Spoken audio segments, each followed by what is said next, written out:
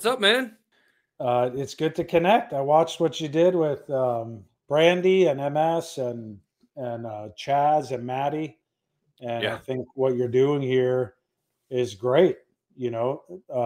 Keeping guys close together and communicating with each other and sharing a couple of probably partially true war stories occasionally, right. but hopefully stitching those into more valuable lessons that everyone can learn from. Yeah, Young for guys sure. and old guys too. Yeah, for sure. It got to the point where, I guess, maybe a year or two ago, my brother and I were talking about it, and he started one kind of in the same vein. And yeah, we just feel like there's so many good stories out there that people don't hear. You know what I mean? That like just guys that we know. I mean, we hear about all the kind of high level stuff, or maybe more popular type units that are have a little more PR than say the 17th does. Um, but the stories that you and everybody else you mentioned and other people are so great.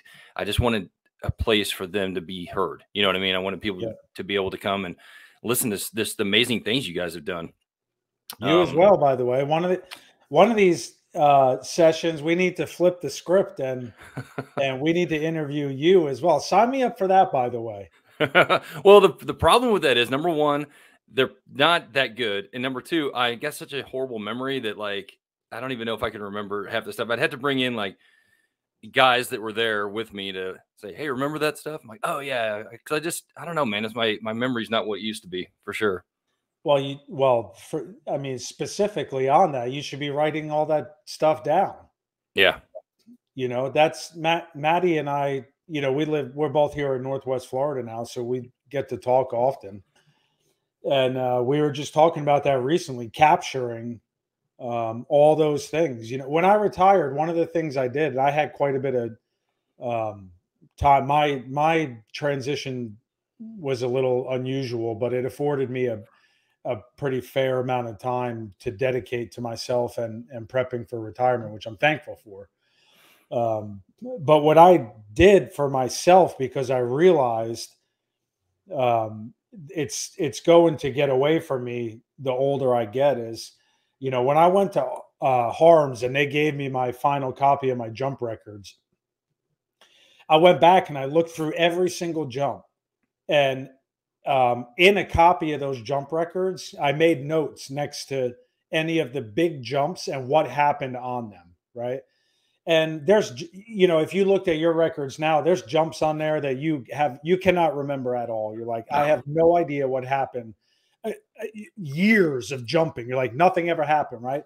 But I'm able to look back. You'll remember some of these infamous days, but I'm like, oh yeah, that's the day that I hit the trees at Arkman, and I sat there for 8 hours waiting for the fire department to come out with a ladder truck, and Sean O'Neill got called in from Ranger School with a rope team to try to get me down.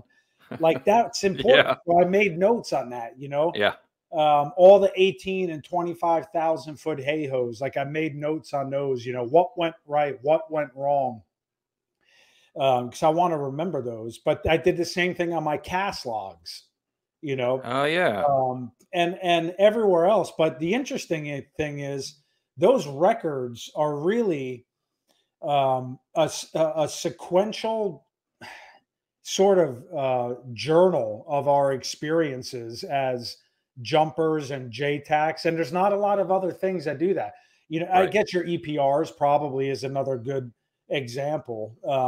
But those are But kind of like more general though. Like, those are, they're yeah, not, they don't really nail down like a time per se, but like you were saying, like with a yeah, no, jump and a control log, there's like date, time, situation, location, all that yeah. stuff is right there. Yeah. And there's things that we don't put in our EPRs all the time that are important to us as we get older. The truth, I'm going to try to keep the cursing to a minimum, but you know me, when I get excited, I start Just like I told cursing. Brandy, go ahead and do it. I got the tools to bleep out. It's no big deal.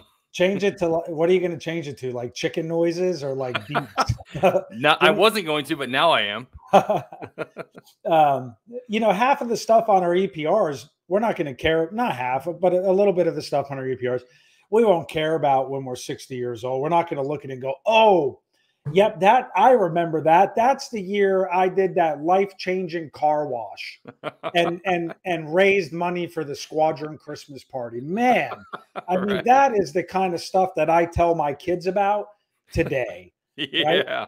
Yeah. But those unless you're on some sort of really specialized team for an extended period of time. And by the way, I think you and I were both on a really specialized team. Wore my shirt today. Oh, nice. Right on. You don't do a lot of 25,000-foot hay-hos. Mm-mm. You probably, most guys, even if you're on a recce team, you might do, less than 10 or 12 in your career. You're going to do a lot of jumps, but you're just not going to go up to that altitude that often. Right. And so the few times that you do, it's important to have a memory of those because, in my opinion, those are critical life experiences right there. That environment is something that most people will never experience. I sent you some talking points that I captured on my thoughts on that. That I spent quite a bit of time trying. How would I explain what that's like to somebody who's never done it? Yeah. Even somebody who says, yeah, I'm a static line jumper. Like, how do you explain that? I'm not talking about skydiving here. You could in a short amount of time, relatively, with a bunch of money, you could go do a 25,000-foot jump at a drop zone. You could find a place to do that. Mm-hmm. But if you want to do it at night with a recce team out of the back of a C-130 under NVGs with no lights on the aircraft, no lights on the jumpers, no lights on the drop zone, you want to do that? No. That takes you years, hundreds, thousands of little training events that all culminate in that one thing. And that one thing, by the way, how long does that even last? Right. From the time, if you're at a low level, you're at a static line operation, you might be over the drop zone for like 30 seconds and you're in the air for 60 seconds, Mm-hmm. right? Now, in a 25,000-foot hay-ho, you're probably going to be in the air for 30 minutes, okay? Yeah. But even if you say, hey, that's a 30-minute infill, how many hundreds and thousands and tens of thousands of man-hours on that team went into that 30-minute operation? Right. It's so intense. It's amazing. Because it's not just you; it's the air crew, it's the DZSO, it's the all the planners involved. Yeah. If you tried to measure that, if you said, how long does it take how many hours of training does it take for a pilot to fly that mission? How many hours does it take for a crew chief to run? How many hours for the phys tech? How many hours for every guy in the team? Right. Somebody should do that. I should probably do that. Is the answer. You know how it is. It's like if you come up with it, you got to do it. Like, right? Damn it, things to do. But it's just. By the way, I should write it on a Post-it. And I got a rabbit hole here for a minute with you on a funny memory. Sure. But yeah, it's so important, man. And I hope we can talk about that. But the point of saying all that was I took the time to write those things down, and that's what I told Maddie. Was I said, write those things down, man. And now I tell guys, I'm not like some pro civilian now. I've been retired for 5 months, and I don't think I've messed it up that bad yet. But I try to tell guys, like, number one, you're not going to have more time as when you're retired, unless you're going to sell all your shit and go live on a boat in the Caribbean, which I think is a great idea, but it's not going to happen for most of us. The reality is you're probably going to be busier when you're out of the military than you were when you were in. For sure. You're going to hustle a lot more when you're out. For sure. You're going to hustle. That's exactly right. So take the time to capture all those important details while they're fresh on your mind, because you're going to want to look back on them later. You're going to be you're going to be proud to look back on them later. Sure. And you should be. All of us should be. And by the way, I feel like this is old guy talk, but it is. It is what it is. Like the war is over. The war, for the most part, you know what I mean? The GWA is over. But for us, that absolutely, without a doubt, defined our military careers. Oh, 100%. We all did some stuff before it, and we did some stuff after it. But what we did before and after will not be, it doesn't define it wasn't such a contributing factor to who we are as individuals. It didn't, chisel out our character the way that fighting deployment after deployment did. And we had, this is why I talk to, you have to make the effort to do this, but I do still talk to a lot of the guys that I used to deploy with on the RRC team. I talk to, I'm going to keep it all first names here, but you'll know who I mean. And some of these guys are still, and I talk to Sean all the time still. Yeah. Okay. And we talk about how, Sean kept journals on his, unclassified journals on his deployments, of which I did six deployments with him. And I'm like, dude, I'd love to read those one day, because same here. For 6 years, every mission you were on, I was on. And there's I don't think he had any entries about me other than, how he was probably, thought how good looking I was, and how he was, admiring me quietly from a distance. But maybe not at a distance. He probably, captured some key points about missions that we were on that I've already forgot. Sure. And if I read those, I would go, oh, that did happen. That's right. Because as you'll remember, during that period of time, like, nobody took pictures back then. Absolutely. Yeah. If you were working with the regiment or you were working with the Joint Task Force, if you brought a camera on the objective to take some pictures of you, some selfies, you would get absolutely crushed. No way. Okay. Well, I mean, it wasn't even possible really for a selfie. I mean, at Recce, we had all kinds of camera equipment, but it was more, you couldn't turn a digital camera on yourself or anything, so with a 500 millimeter lens. But so no, because we were always, this is, we'll get into this more, but our mentality was every single mission, you as well, this, every single mission you went on, you said, I have to prep my kid as if I'm going to get rolled up on this mission. Right.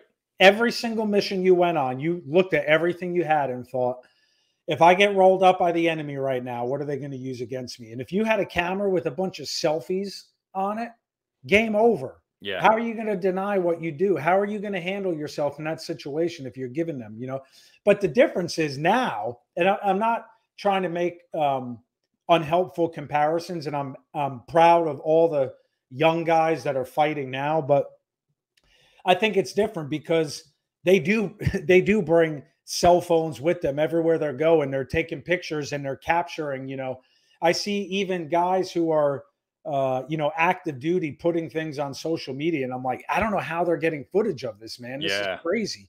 Yeah. Like guys jumping and they're under canopy, with, taking selfies. And I'm like, that's crazy, man. I never would have dared do that. I was always so concerned with, I wouldn't have a personal device on me anyway. Right. And if I was under canopy, I was worried about staying in the stack, man, not, right. getting footage. But but listen, I got off to a long start there. You know me. I like to talk. But one quick fun memory for you. Oh, yeah. I still, to this day, use a ton of Post-its. And every day I have a list of things I'm going to do. Okay. I'm the same way. I still use them. Yes. I don't know. I'm pretty sure. I want to say that I got that from you, because I remember seeing your truck and there was always 3 or 4 Post-its on the dashboard or, where the speedometer was. I'm like, that's brilliant. Because I always used to have a pad of paper that I would write I'd make lists, and then I'd have to redo the list because after everything, this would become overcome by events. I'd have to take that off or whatever. But with the Post-it, you're like, oh, I cannot forget this. Post it right to my phone or right to my wallet or, whatever. Yeah. Right. So right now on my desk here below, below the screen, I probably have 20 miscellaneous Post-its. And my Sunday night ritual now is, I will, before the day is over, sit down and get organized for the week, and I'll structure everything I need to do. But I can remember being in A flight at one point. And, when we were there, when you were in the office, if you were in the office, it was because you were between deployments or cash trips or jump trips. Like nobody ever had 2 or 3 or 4 consecutive weeks where you just went to work and spent the day at work. Like that's just not the life that we led. Yeah. which is what made us who we are today, you know. But what that means is when you were in the office, you always had shit to do. Yeah. Okay. Your first priority was probably to recover from whatever you just got done doing, right? Do a voucher or whatever, you know. Yeah. Rehab all your gear, replace anything that was broken, clean everything. You probably have a list of things that you found out you didn't know how to do on that trip. And now Right. you had all these new things to learn as fast as you possibly could. Oh, and by the way, you had to get your travel voucher done, and your cybersecurity probably expired, and you can't get on a computer until you've done to do any of that stuff until that's done. All right. And then on top of it, you had other life things that, you know, had to be done, like, you know, whatever it was. And I used to write it all on a Post-it, but I can remember coming, you know, I went to like go use the bathroom or something. And when I came, and everyone was in the office for some reason, which was rare. And I came back and my freaking Post-it was gone. And I was like, where is my list? Where is my to-do list? And everyone in all, you know, it was like Mark and Maddie and Richie and Gav. I'm sure you were in there, and somebody had taken my Post-it, and I was so pissed. I was like, I don't know what to do next. I have so many things to do, but I don't know which one to do next. And I won't get any of them done if I don't have my Post-it. Somebody give it back.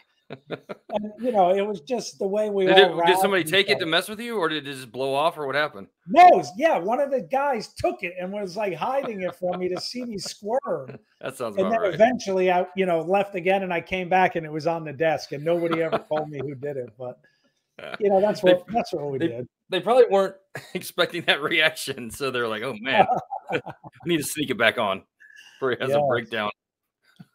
Yeah, I love that. I tell everybody that's on here, that was the best time. That was the funnest time I've ever had, was going into that office every day. Because like you said, it was so cool hearing about what everybody just got done doing. Like we all did cool stuff, I guess, or whatever. But you hear another guy did something different than you did, and you're like, "Yeah, man, tell me all about it." And it was just fun sharing stories and, you know, training events and that kind of thing. Yeah, it's exactly right. You know, and I listened to some of the other interviews you've been doing lately, and you know, when I went up to the 17th reunion, which was last May, which is good. I got to go kick around the squadron, and I just left there 5 years ago. You know, I was there twice. You know that. Yep. But even in the 5 years since I left in 17, it's changed so much. Really?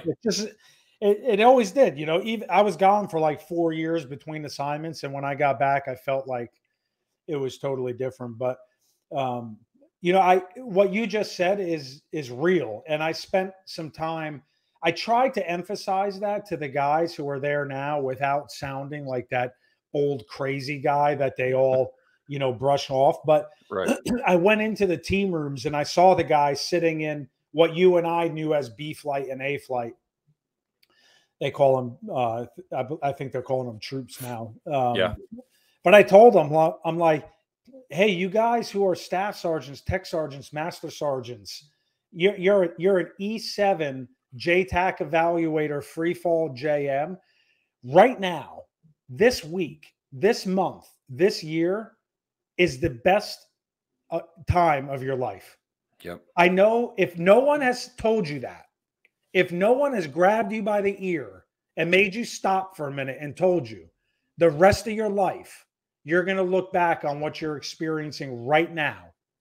Then that's me, right? I'm doing it. Yeah, this is it. Okay. This is it.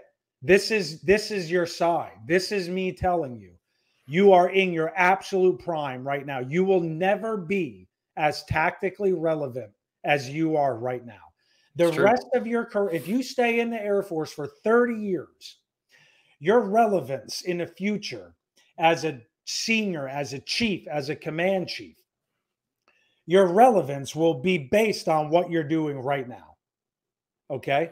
So pour yourself into doing what you're experiencing right now, and don't half-ass it, because it's going to benefit you for all those years in the future. And by the way, when you're out of the Air Force, this is what you're going to look back on right now.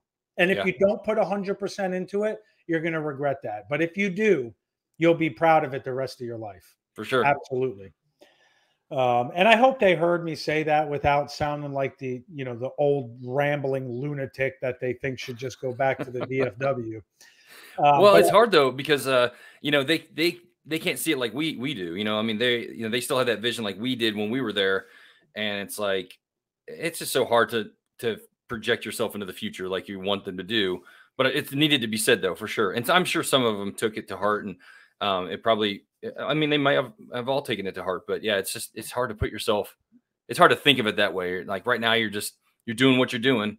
Yeah. But I'm glad you said that. I'm glad you brought that up to them, because if you don't, because sometimes we, like you said, we just keep plugging along and putting our head down and just keep charging forward, and we don't take a minute to take a breath and to just absorb it, and just realize what the heck is going on, Yeah, and that's I think you touched on this with Maddie as well, but it's a really interesting experience that we all had, and other guys in the community have had these experiences as well. But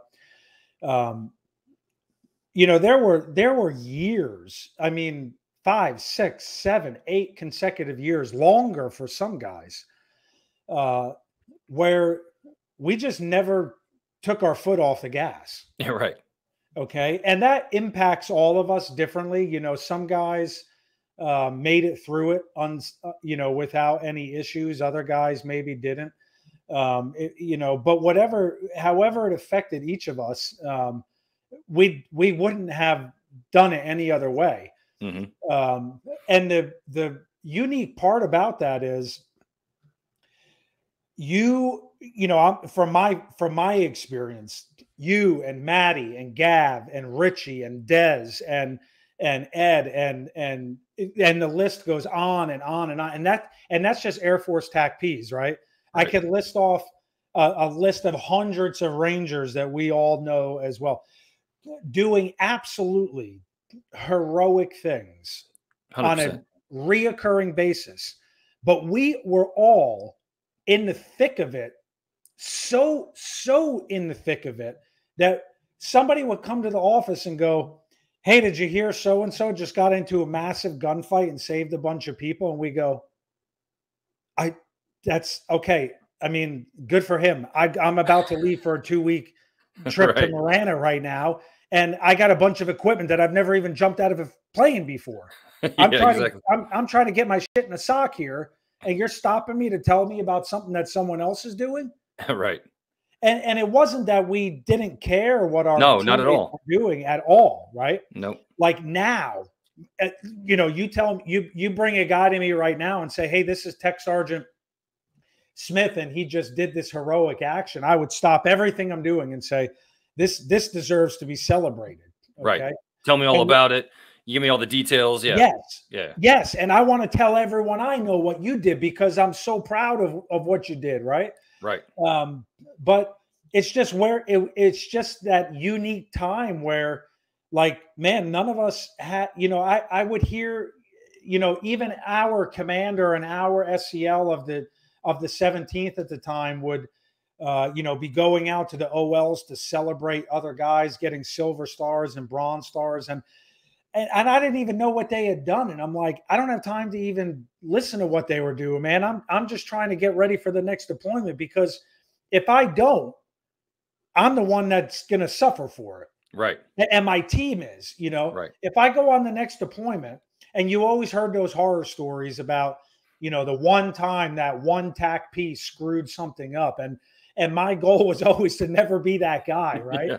Right. And, and I don't want to talk negatively about anyone. Some of those same stories that I had heard, especially being on Team 2. Yeah. But, it wasn't that I didn't care what anyone else was doing. I did. And now I look back at it, I'm like, my God, I think I didn't realize how heroic some of the things that guys to my left and right were doing. Some of it I saw firsthand, I'll tell you about. But it's just that we had our foot on the gas the entire time. Right. And if we didn't, and we showed up for that deployment and we weren't ready in a life or death situation, and the team said, "How do you not know how to do this?" And I said, Oh, well, sorry. I should have been rehearsing this, but instead I was at an award ceremony Right, on the right. last training cycle, or I missed that class because I was around talking about what someone else was doing Yeah. instead of focusing on what I was doing. It sounds on the surface and to the layman, it sounds kind of selfish or maybe self-centered or callous, but we're not like just to kind of, and I don't want to sneaky repeat what you just said, but to me, it was like, I think that's great, but man, like you said, I gotta focus on what I'm doing. Otherwise I'm going to screw it up. I can't deviate from what I'm doing, because I like you said, I want to make sure that I do it correctly. I want to do everything right. So Yeah. yeah, I yeah, can remember a situation. You might recall this. This is an example of what I mean. And I'm just going to use me as an example. I'm not saying that anything I've ever done has been right, but I can only effectively speak on my own experiences, right? sure, I try to limit it to that. right, Um, I can remember when I first got to team 2 and John was the team leader. yep, And John was a very demanding team leader to work for. But the remarkable thing was at the time, I can tell you without an absolute doubt, that team 2 was the most squared away team for that period of time that John was in charge, because he rode us hard, yep, right? yeah, And of course we all complained that's what we did. You sure, complain while you're packing your ruck. I think I put this in some of my notes for you. Even the hardest sons of bitches you've ever met in your life, the hardest rangers in the world, we're all complaining like a bunch of kids as we're packing our ruck. But as soon as that ruck goes on your back, it's zip it. yep, Nobody complains about anything, because once the mission starts, everybody knows that's toxic, man. right, One guy starts complaining, everyone starts complaining, and no one's ever going to do that. So, we all bitched in the locker room when we're getting our stuff ready, but as soon as it was time to get our shit on, it stopped. Because yep, and what that takes a controlled amount of emotional discipline. sure, Okay, I don't think anyone ever talked to us back then about emotional discipline. no, That was never a class we got, by the nope, way. But we all did it. Okay.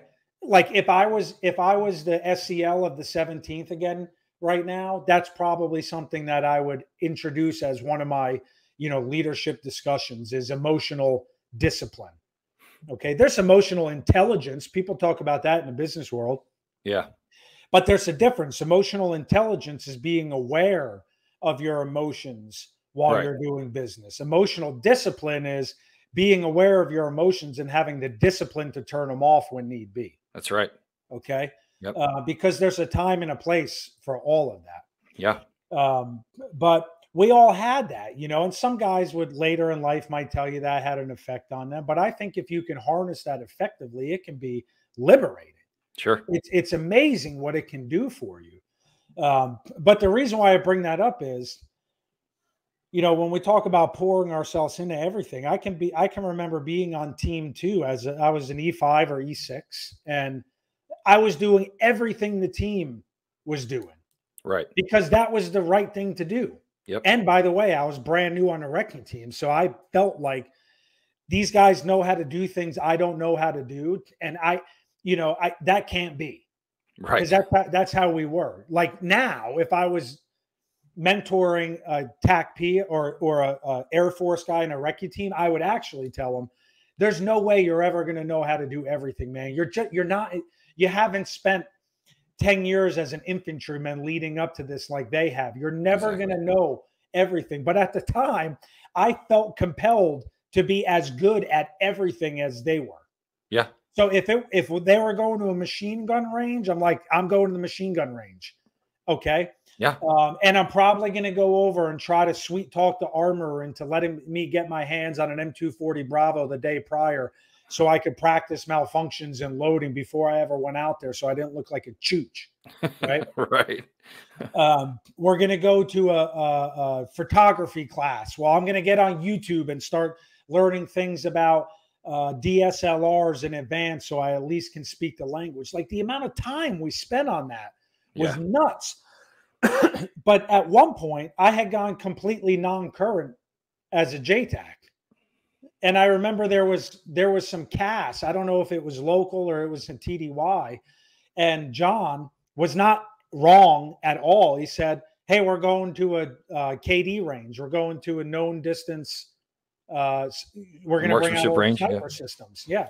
And we're going to go shoot. And there was CAS. And I was like conflicting. So I'm like, I don't know what to do today. Like my CAS skills are probably perishing, by the way, even though I think I was pretty switched on then.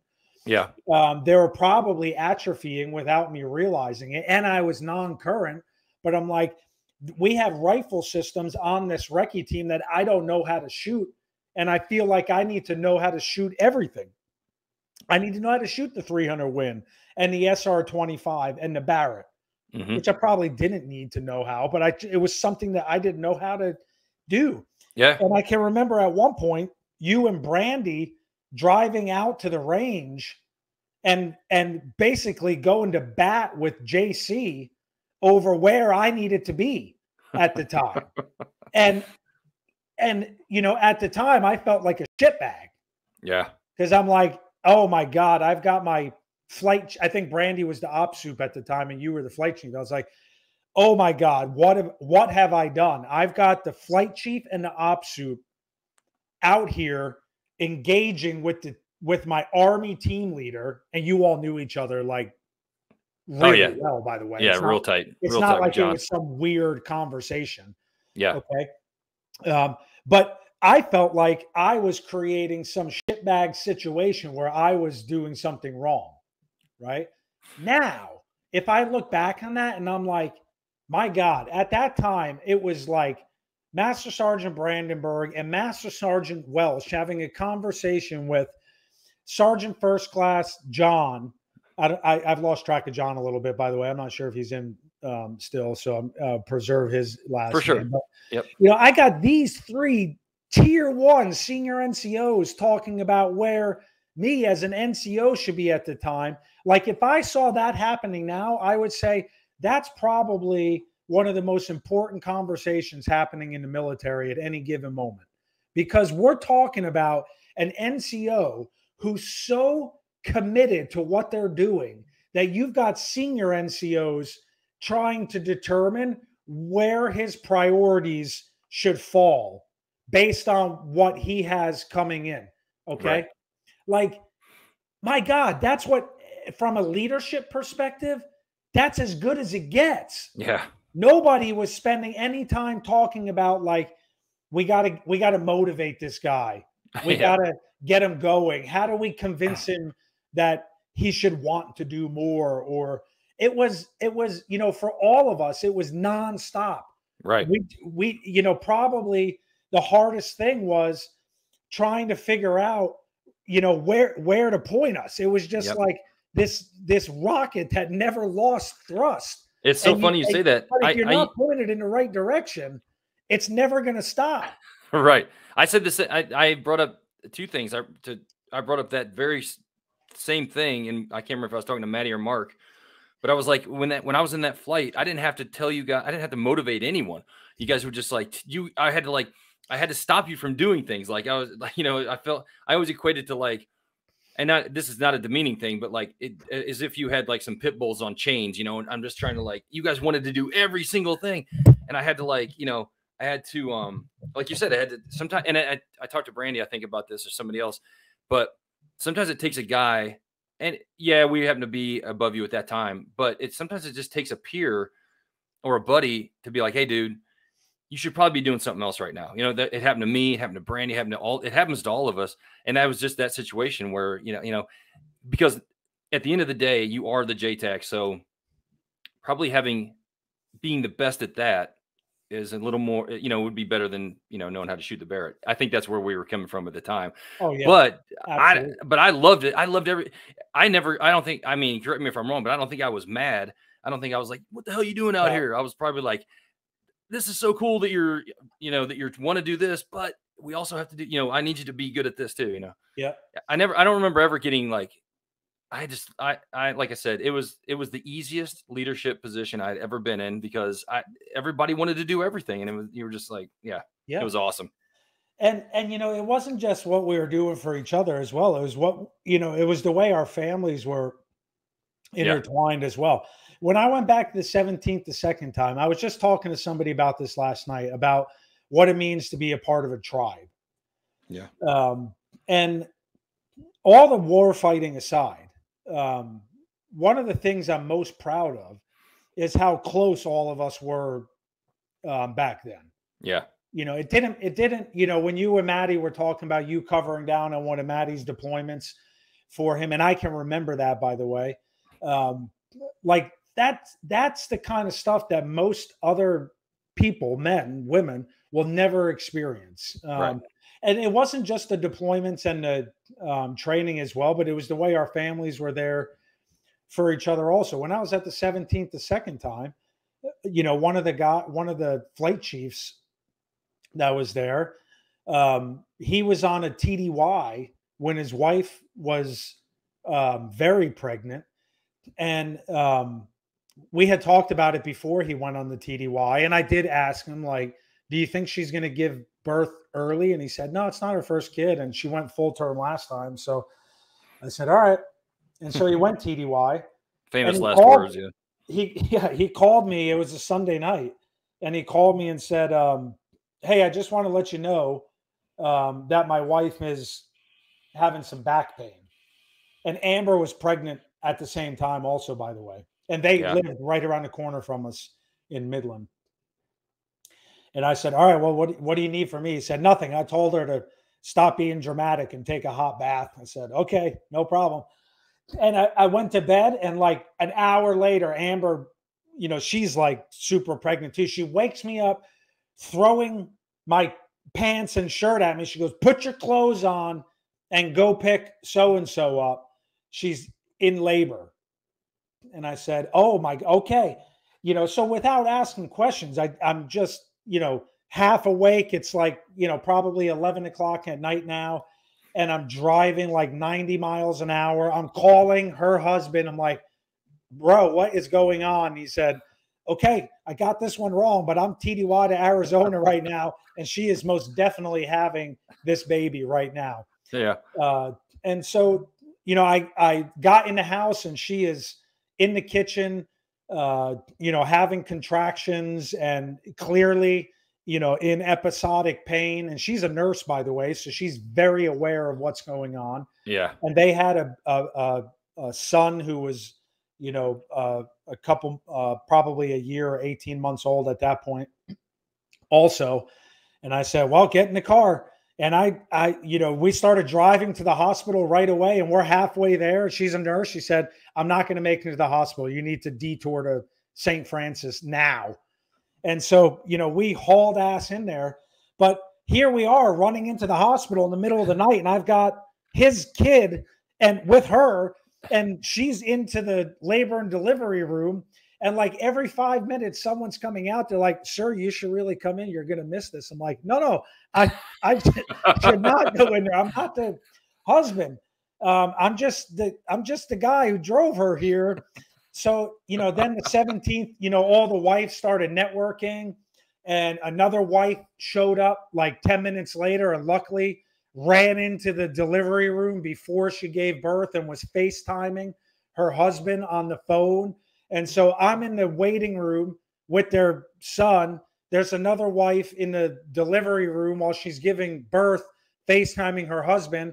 And then another wife shows up and says, I'm here to take the first kid. So you back to the house for the next couple of days until dad gets home from TDY. You can go home now. And I'm like, okay, Roger that. The wives have got it. It's like, 3 o'clock in the morning now. I'm going home.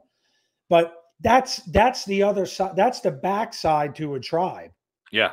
Is when, and show me a civilian community where that happens. Yeah. Show me where, operator number one, his wife is giving birth, and just, it's this sequence where, I pick her up and take her to the hospital. My wife is calling the other wives. Another wife shows up and is in the room, and another wife shows up and takes the kid. And and just on and on. And I don't think it occurs to like entities like that, like civilian entities. I think they're just like, well, this is never my business.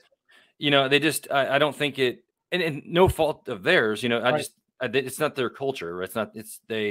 I'm sure there's there's some businesses or some places that maybe mirror that in some way. But yeah, for the most part, it's like, well, no, this is your business. You figure it out, call your parents or, but yeah. It's that level of trust. Right. When Amber had our son, just keep the names off of here for kids, Sure. on Fort Benning, it was a similar experience actually with our daughter. As you know, Amber labored all day, Yeah. but with our son, it was like emergency. I mean, we were driving to the hospital, and like 6 minutes after we arrived at the hospital, he was out. It was nuts. That's awesome. But it all happened so fast.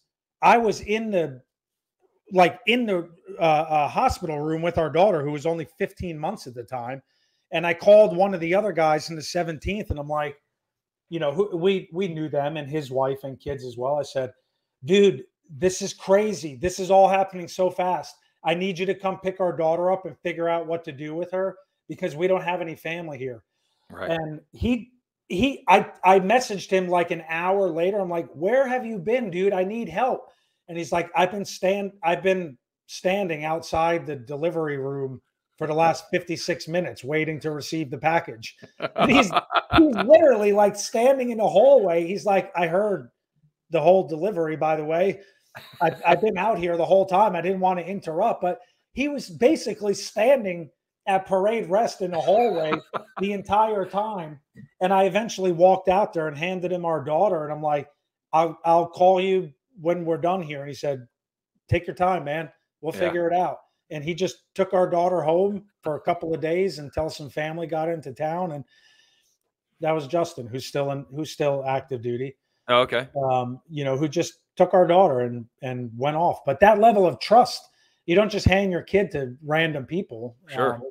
But I love it, man. It's so important. But yeah. Hey, listen, I've been rambling for 40 minutes, and I'll keep going for hours if you let me. But no, that's what I want, man. I want to hear all about it. Well, let's focus a little bit.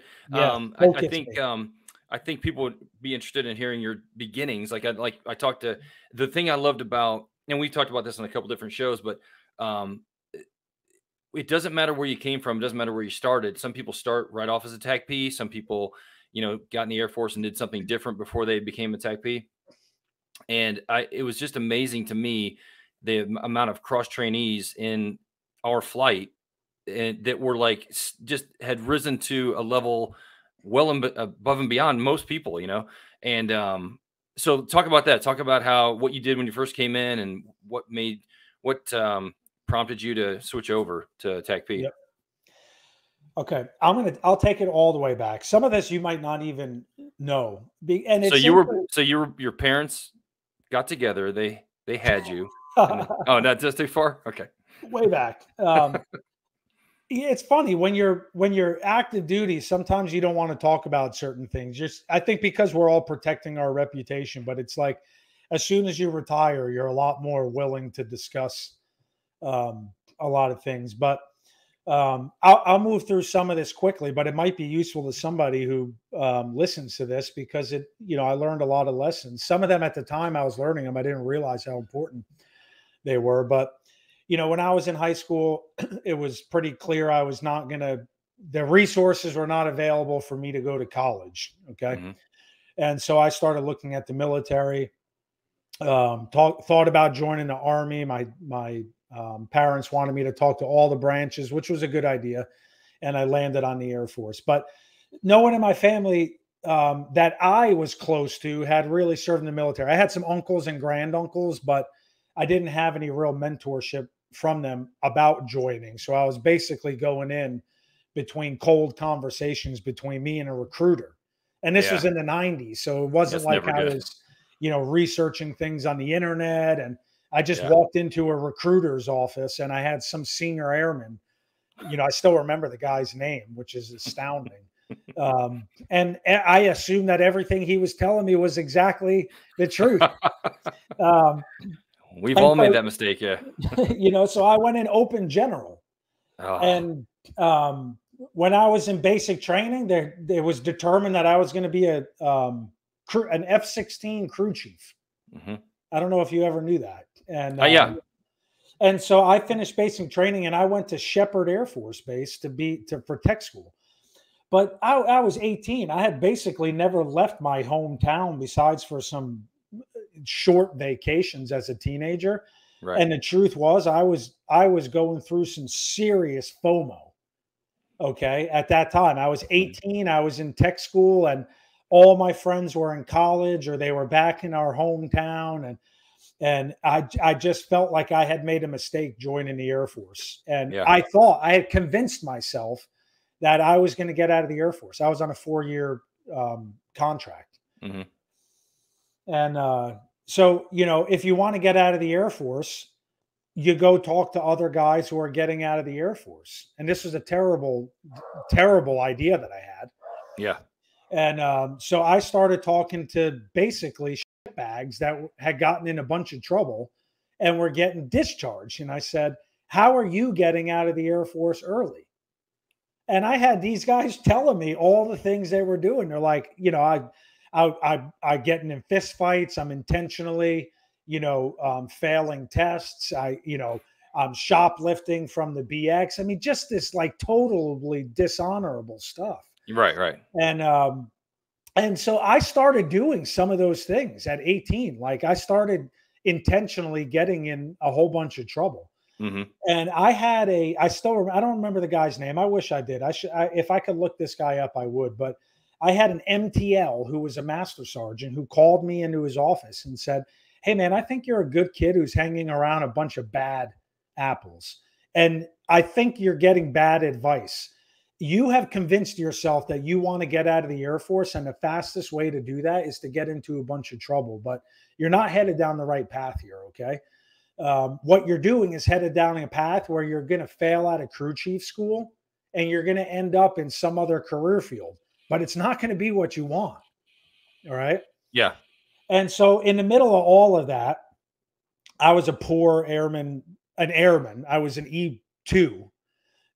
And my grandma got really sick, and I got a Red Cross message to go back to New Jersey, and I didn't even have money to fly home to New Jersey. And they said, sign here, the Air Force Aid Society is going to buy you a round trip plane ticket for you to go home and see your grandmother because you've received a Red Cross message. And I said, yes, of course. So I went home, and when I came back, I said, okay, I got to see my grandma. Everything's good. Now let's get back to the part where I get out of the Air Force. And they said, well, that's not going to happen now, because when you signed that line, in addition to you being on a contract anyway, knucklehead, you now owe the Air Force. It was like $50 a month every month for 12 months to pay off the money that they loaned you for that plane ticket. I didn't know it worked that way. Yeah. And I was like, me neither at the time. Yeah, obviously. Like, oh, so what does that mean? They said, well, you were gone for like 10 days. You've been cross-trained, by the way. Pack your shit. You're going back to Lackland to go to tech school to be air transportation, which is like an even lower test score than crew chief. Right. And I was like, okay. But here's the interesting thing. I can vividly remember that was a critical moment, and we all have a few of these in our life. I was only 18, but it was still set into me. That when I was on my way to Lackland, what I had thought was, nobody here knows anything about me. Okay, they're only going to know what I tell them when I show up. Right. And so if I'm negative and I give them a sob story and I get into a bunch of trouble there, that's what the perception they're going to have of me. But if I show up and I just work my ass off and I try my hardest, that's the way they're going to see me as well. And so I realized at that point, I'm not getting out of the Air Force, so I might as well make the best of it, right? Which, by the way, should have been my attitude from day one. Okay, but none of us are perfect. And so when I showed up, that's what I did. I just absolutely crushed everything they put in front of me. And that's when I got really into fitness. And every time we would go out to do PT, I just was obsessed with finishing first. I had to finish everything first. And, any training objective they gave us, I had to be the best at it. Or at least if I wasn't the best, I had to try my absolute hardest at being the best. Right. And so I did. I finished the tech school. I went on. My first base was Yokota, Japan, which was great. I made a lot of friends I still talk to. My second base was Osan, Korea, which also I still talk to a lot of those guys as well. But, moving forward now, I was in Osan on 9/11. It was the middle of the night there when 9/11 happened. And I was also a senior airman at that point, and I was in my cross training window. And, you only have a couple of weeks really to decide if you want to cross train. Yeah. And it was really heavy on everyone, and everyone had a very patriotic mindset then. And I, just like everyone else, said, I want to go fight, but It was clear to me that I wasn't going to drive a K-loader to the front, to the flop. Okay. Right. So I needed to be in a different career field, but I didn't know anything even then about the Air Force, really, certainly not about this sort of, special operations or special tactics or TACP side of the Air Force. So I asked my supervisor, who was a staff sergeant at the time. His name was Steve Miller, by the way. You'll like that. Yeah. Jet airliner. And I said, what I told him was, I want to shoot bad guys. How do I do that? And he said, I guess you could be security forces. They get guns. I was like, that's what I'm going to do. I need to be security forces. So I went down to, I guess it was MPF then. And I'm like, I want to fill out my cross training package and I want to be security forces. And they're like, okay, no problem. And I was headed down that path for a couple of weeks. And it was Steve Miller. He goes, hey, I heard about this thing called TACPA. Apparently they're like security forces, but with the Army. So you're probably a much higher likelihood to see bad guys if you're with the Army than you are with the Air Force. But these TACPA guys get guns also. And I'm like, okay, that's what I want to do. I need to be that. And I started asking around, and somebody said, there's TACPs right here in Korea. You ought to talk to some of them. I'm like, are you kidding me? I want to talk to all of them right now. Right. And one of them was Hank House. Okay. And who, by the way, at the time was finishing up his time in Korea and going back to Fort Benning. You might remember that. It was 2002. Yeah. You could probably connect the dots and remember when he came back. Oh my gosh, I forgot about that. Yes. And like Hank House opened up my mind hole, because he's like, yeah, dude, not only can you work with the Army controlling airstrikes, but if you're really good and you try really hard, you can do it on the special operations side too. And I'm like, oh my God, that's exactly what I want to do. And by the way, nobody was talking to me then about, CCT or PJ or SALT, which, who knows how it would have turned out if I knew all about all of that then, but sure, no regrets about the path I went down. Yeah. But what he had told me was Fort Benning has the most training opportunities. Airborne school is there, Ranger school is there, Pathfinder school is there. And so I went to MPF and said, I want to be a TACP and I want to go to Fort Benning. And sure as shit, I got an assignment and they said, you're going to Fort Benning and you can't start TACP tech school for like 9 months after you leave Korea. So you're going to go to Fort Benning and you're going to be there for 6 months before you go to tech school. And I said, okay. So I spent my first 6 months at Fort Benning, not even as a TACP. I hadn't even been to I remember. I remember because just not to cut you off, but it feels like a good time to bring this up. Mark mentioned the same thing. He was at the 5th ASOS for like 6 months before he went to school. But I remember, I think the first time I ever met you or had any interaction with you, we were at Camp Shelby and we were up on the tower and we were all controlling cast. I was like a senior guy. And you were just sitting there not doing anything. I'm like, hey, why don't you jump on the mic? And you're like, and nobody said anything. I don't know if nobody said anything at all. And you're like, okay. And you got on there and you didn't know anything. You couldn't do anything. I'm like, what is wrong with you, dude? Like, how do you not know anything about this? And you're like, I haven't even been to tech school yet. I'm like, I feel like such an ass. I was like, oh, okay. All right. And then it was like teaching time or whatever. But yeah, I felt so bad because I didn't even know that was a thing. I was like, oh, you're here. You must be fully trained, whatever. I have some pictures of that trip, by the way. Oh yeah. Maddie was there. There's a couple of other guys there as well, but yeah. But listen, those 6 months were, my approach then. By the way, it's still today was, I have to absolutely prove myself in these 6 months because I'm coming back here after tech school. Okay. And I don't want these guys dreading me coming back. I want them looking forward to me coming back. So, but it wasn't like I just showed up and you and the other guys were sitting around doing nothing. You guys were all between combat deployments. Right. Like you guys were just like, in my eyes, just like, salty combat Rambos. I'm like, oh my, these guys have seen war, man. And little did I know, within a few years, I'd be right in the mix with all of you, Right. But I did. I went off to tech school. And even when I was at tech school, my approach was always, and it went on to all the way when I was in ROC and all the way when I was a chief in the Space Force, right? My approach was always, I'm never going to be the smartest guy, right? I might not be the best guy, but I'm absolutely never going to let anyone outwork me. Right. Okay. No one will ever work harder than me at anything I do. Okay. Yep. No one will ever say Kevin didn't try his hardest in this situation. Yeah, I never saw. I mean, I can vouch for that. And that was my approach. If we were taking a PT test, like I was going to be puking when I crossed the finish line because I was pushing my body so absolutely hard that my body was going to start fighting into survival mode, right? Yeah. And years later, what we would see is there were things that we did, training events and combat missions, where you couldn't necessarily physically try that hard, but when you were doing like an MLAT on a recce team, it took everything inside of you to do that.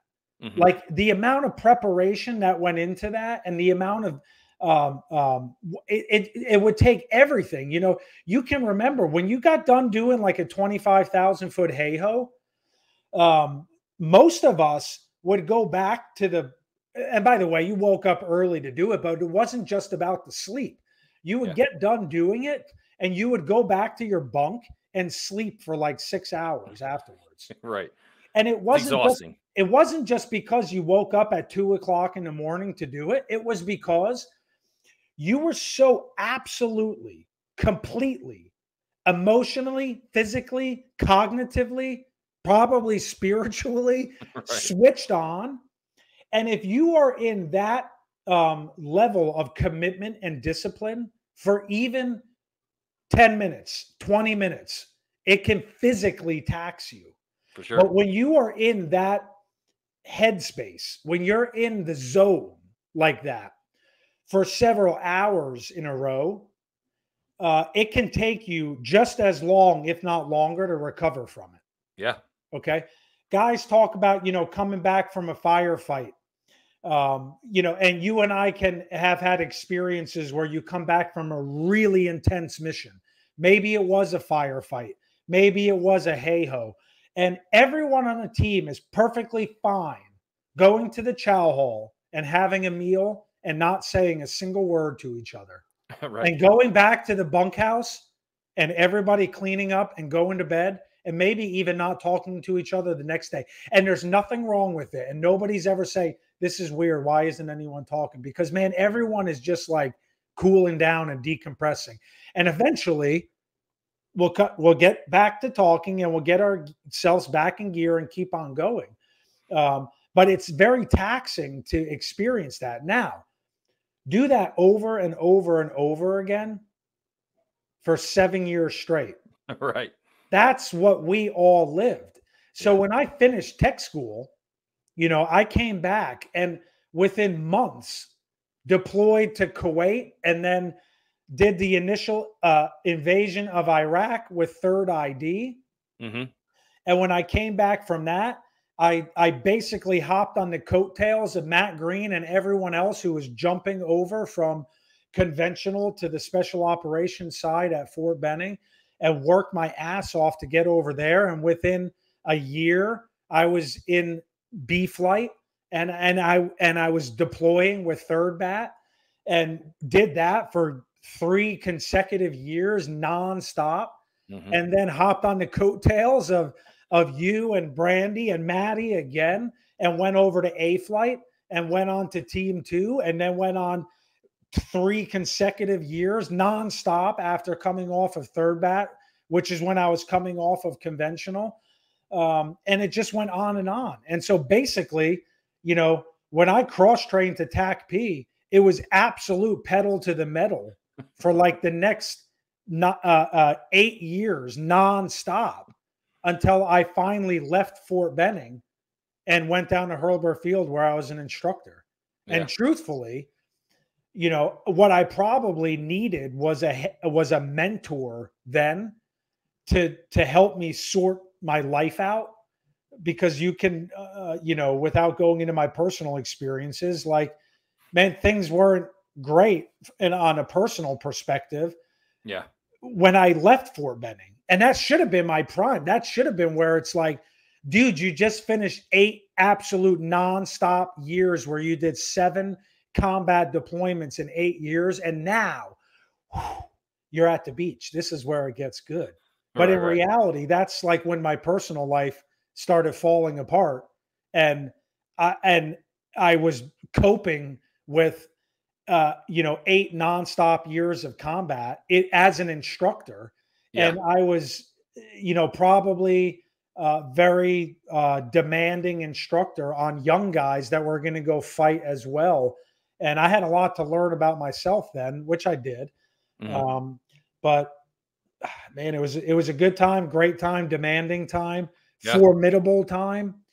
I wouldn't change it, but what I would do if I could go back and grab myself by the ear is I probably would have said, hey, no one's going to walk into your office and say, I'd like to mentor you today.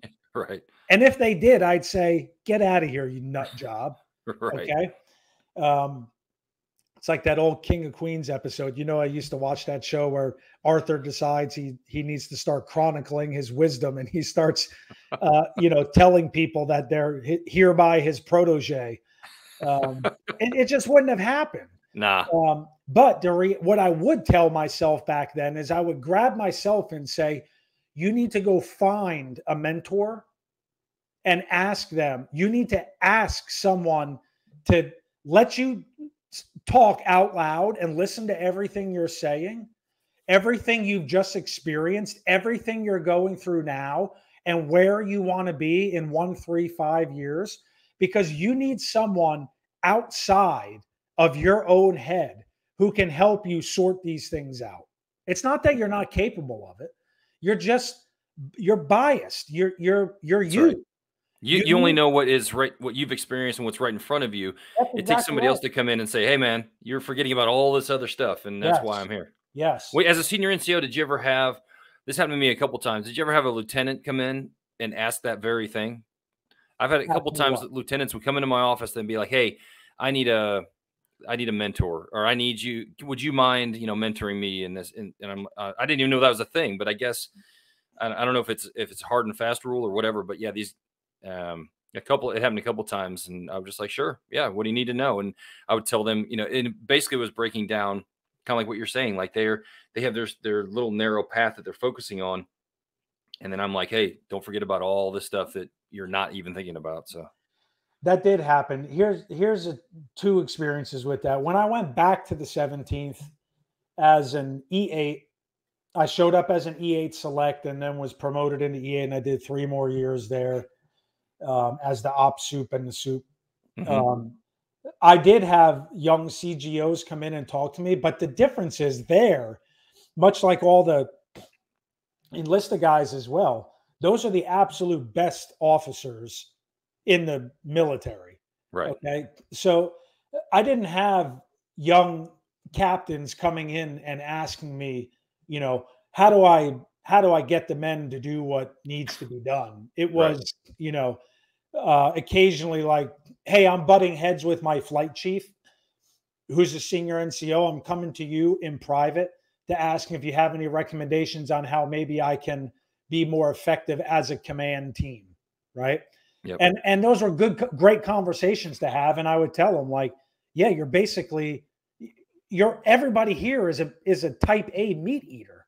Right. I mean, this is a very difficult place to lead because it's like, well, I think it's a difficult place to lead if you're trying to lead. If you think you have to be actively an active leader, and like that's not the place for it, especially for an officer, because I think it's different now. I think the officers that are coming in there now are kind of equal as far as like experiences and stuff. But when we were there, it was like we were the subject matter experts, and guys would come in and they would know they were great at what they used to do, like fly an F-16 or whatever. But they needed out, like it was anybody that would try to like be too aggressive leader would just kind of be met with resistance, because like, stop, I got it, man. I know exactly what to do. I don't need you telling me all this other stuff. So that's right. Yeah. But then years later, not too many, but a few years later, I ended up in the Space Force, right? Which was not really anyone's plan. I just happened to have PCS, and the position I was in flipped to Space Force, and then all of a sudden I was a senior enlisted leader in the Space Force for my last 2 years, right? Nice. And that's okay. I enjoyed that. But there I did have often young officers coming in, actually even squadron commanders come in and ask me for recommendations, leadership recommendations on how to connect with their formations and be more effective. And I even had officers come in and ask how to be more effective with senior officers. And I thought those are great conversations too. But for sure, one of the things I try to remind everyone is, hey, it's a duty and responsibility of a senior NCO to mentor and develop young officers. For sure. It is. Yep. Now, the enlisted force structure does not say that it's a duty and responsibility of senior NCOs to mentor and develop senior officers. It doesn't say that. Right. But I will tell you, the best senior officers I've worked for are still willing to be mentored and developed by their senior NCOs, even though it doesn't say that they're supposed to be. Right. Okay. When I was in the Space Force, some of the best officers I think I worked for, who were in the Space Force, now still serving in the Space Force, would seek counsel from senior NCOs. And one of the reasons is they would say, hey, the liberating thing about having a conversation with the E9 is they're not jockeying for promotion. That's right. They're certainly not competing with me for a future promotion.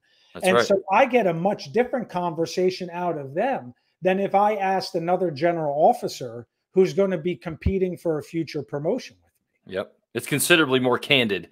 Yes. When you get it from an E9 than a peer. Yeah, for sure. That's exactly right. And so, but those are critical conversations. I always took those as very important whenever someone asked me to participate in one of those. Yeah. Let's go back to when you first got to Third ID. Yeah. And talk about that initial push in Iraq, because I know like you, Maddie, Meet Fairchild, Dez, all you dudes before you even came to B flight were getting after it in Iraq. So, tell me a little bit about that. Tell me about the train up, or like the spin up and that kind of thing.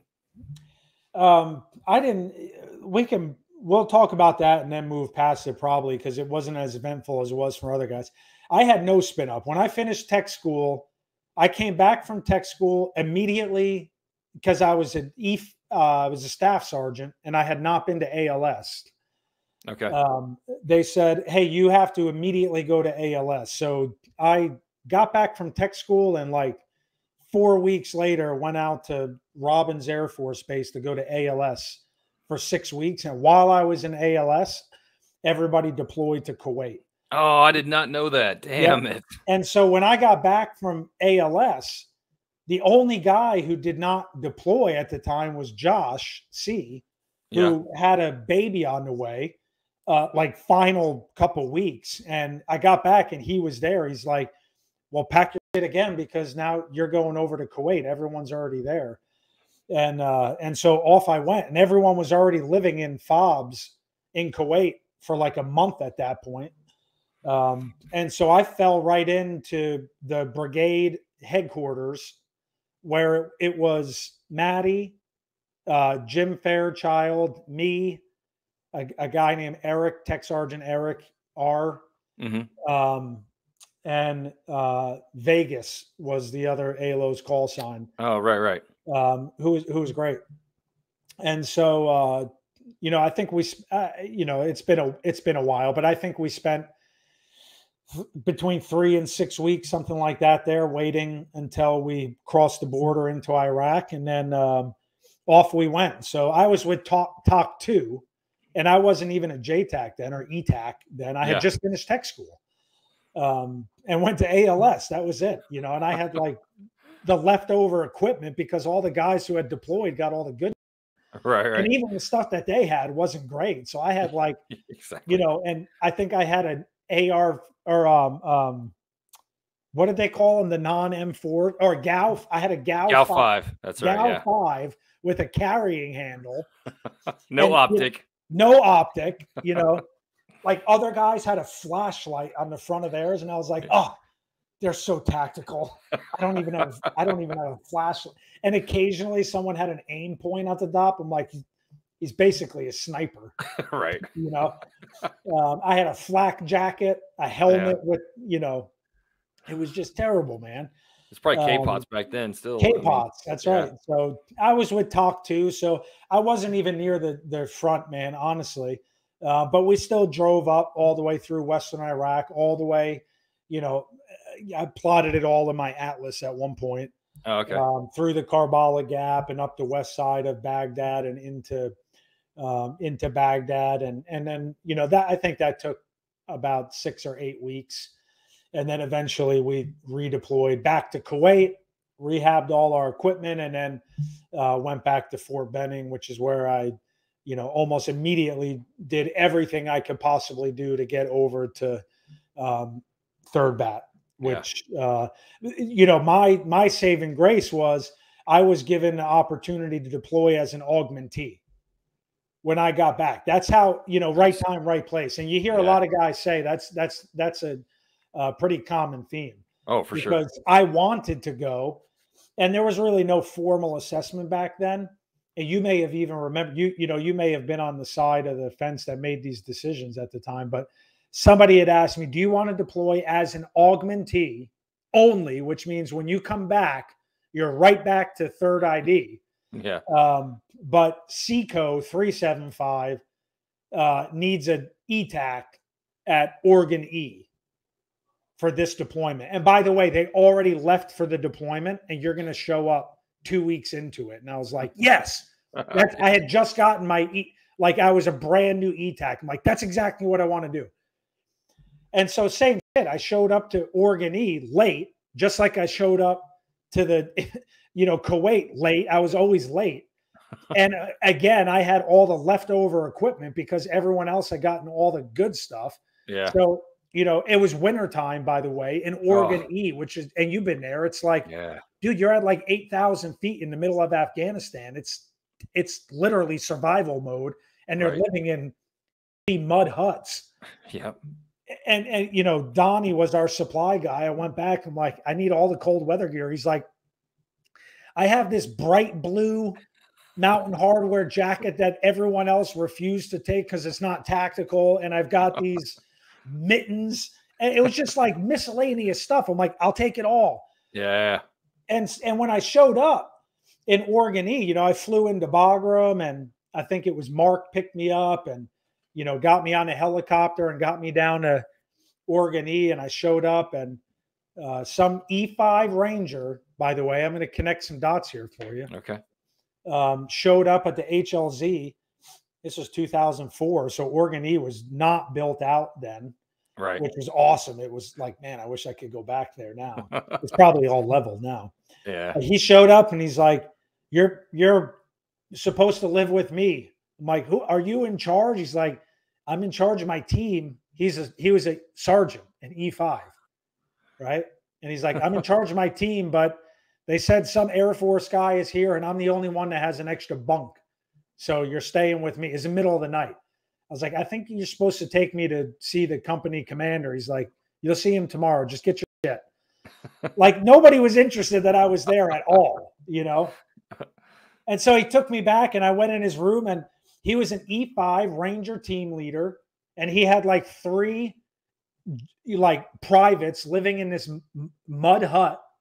And he's like, that's your bunk over there. And they just went back to playing video games. It was a very unceremonious arrival. And I just went to my bunk and started prepping my gear in case the big mish came down, you know? Right. And the next morning I walked around until I found one of the doors that said CO, and I knocked on it and said, hey, I think I'm here. I'm your company ETAC. And again, they're like, that's great. You got a place to sleep? Yeah, cool. We'll let you know when there's a mission. Like nobody was impressed, you know, but I was just concentrated on being ready. This is your first thing.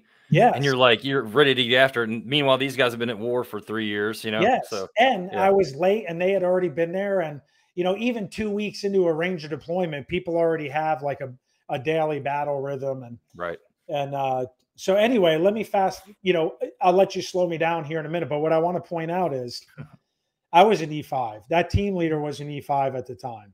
Right. Yeah. And I just retired, as you know, as a chief. And that E5 team leader is now the command sergeant major of 1st Ranger Battalion. And I just went out to his change of responsibility a couple of weeks ago in Hunter. And since that deployment, he just got back from his 20th combat deployment, by the way. Crazy. Silver Star recipient and just absolute gunslinger. We always stayed in touch. E5s, E6, 7, 8, 9. When I was stationed in Peterson, I lived on Fort Carson. He was stationed at Fort Carson. We lived next to each other as E9s in Colorado, and we loved it. We're like, dude, we were E5s living in a mud hut in Oregon E together in 2004. And now 16 years later, we're E9s together in Colorado. And we would literally come home from work where I was a Space Force Delta SEL and he was a Army Brigade SEL. And we would literally come home, pour a whiskey and talk about our days and how we could, you know, help each other as SELs. And it's just, and we still talk. I mean, we FaceTime each other and just stay in touch. But, you know, just like you and I do as well. And, you know, you never know where a lifelong relationship is going to start, whether it's at a, you know, Cass Tower on Camp Shelby or in a mud hut in Afghanistan. You know, that's another thing I would grab myself by the ear as a young guy and say, don't discount these collisions that you're going to have throughout your career, because some of them are going to be lifelong friendships. Some of these guys you're going to rely on in a firefight. Some of these guys you're going to rely on when your wife is in labor and you don't know what to do with your kid. Some of these guys you're going to rely on in the future when you just finish your 7th combat deployment and your life is falling apart and your marriage is crumbling and you're going through a divorce. Some of these guys you're going to rely on when you retire one day and you don't have a tribe anymore and you're drifting a little bit and you need someone to bring you back in. Okay. That's the criticality of these collisions that you're going to have throughout your career. I think I'm fortunate enough that now I'm able to look back on those and see where those happened. And if I have done a shitty job of staying in touch with those guys, I'm now at the point in my life where I have the willingness to reach out to them and say, hey man, I've done a shit job of keeping in touch for the last 10 years, but I'd love to just hop on Zoom and have a beer and get caught up. But it's so important, man. And I'm sure that you have those events that you can look back on as well. Those times, those people. Yeah, it's totally right. I mean, even if it's just for 1 or 2 times you brush with these dudes and they have such an impact. Yeah, you're right. And it's not, you know, and some like you and I have, I mean, you and I have a remarkable amount of career time. By the way, I still think today that you have signed and written more of my EPRs than anybody else. I think I have like 5 or 6 or 7 EPRs that you side, like when I was Yeah. with third bat and then RRC, Yeah. and then at headquarters as well. Yeah. I mean, we spent a lot of time together, man. That crew So is, much time. it's So much time. But there's there are other guys that you and I keep in touch with who we didn't have as much time with, but we may have had intense events with for sure. that bond us. Yep. When I was with third bat, I was on a particular mission. I've told you about it, the ambush in Iraq. Yeah, go for it. Tell me about it. And but I'll talk about it. But the where I was going with it initially was, like there were, like 2 or 3 silver stars in one day, 10 or 12 purple hearts off of in that same day, 10 or 12 bronze stars with valor, myself included, in that one day. Yeah. That was such an intense day of firefighting where still a lot of us stay in touch who may not have had a lot of other career experience together otherwise, Right. but we all have that one day in common. And that one day was so formidable for all of us. And we equally shared it that we stay in touch with each other years later. Yeah, for sure. At one point, and I'll go through it quickly, but then talk about the importance of it. What we did that day with third bat in Western Iraq was the Marines. We were in Shark Base in Ramadi, and it was the summer of 2005, and that was basically the place to be.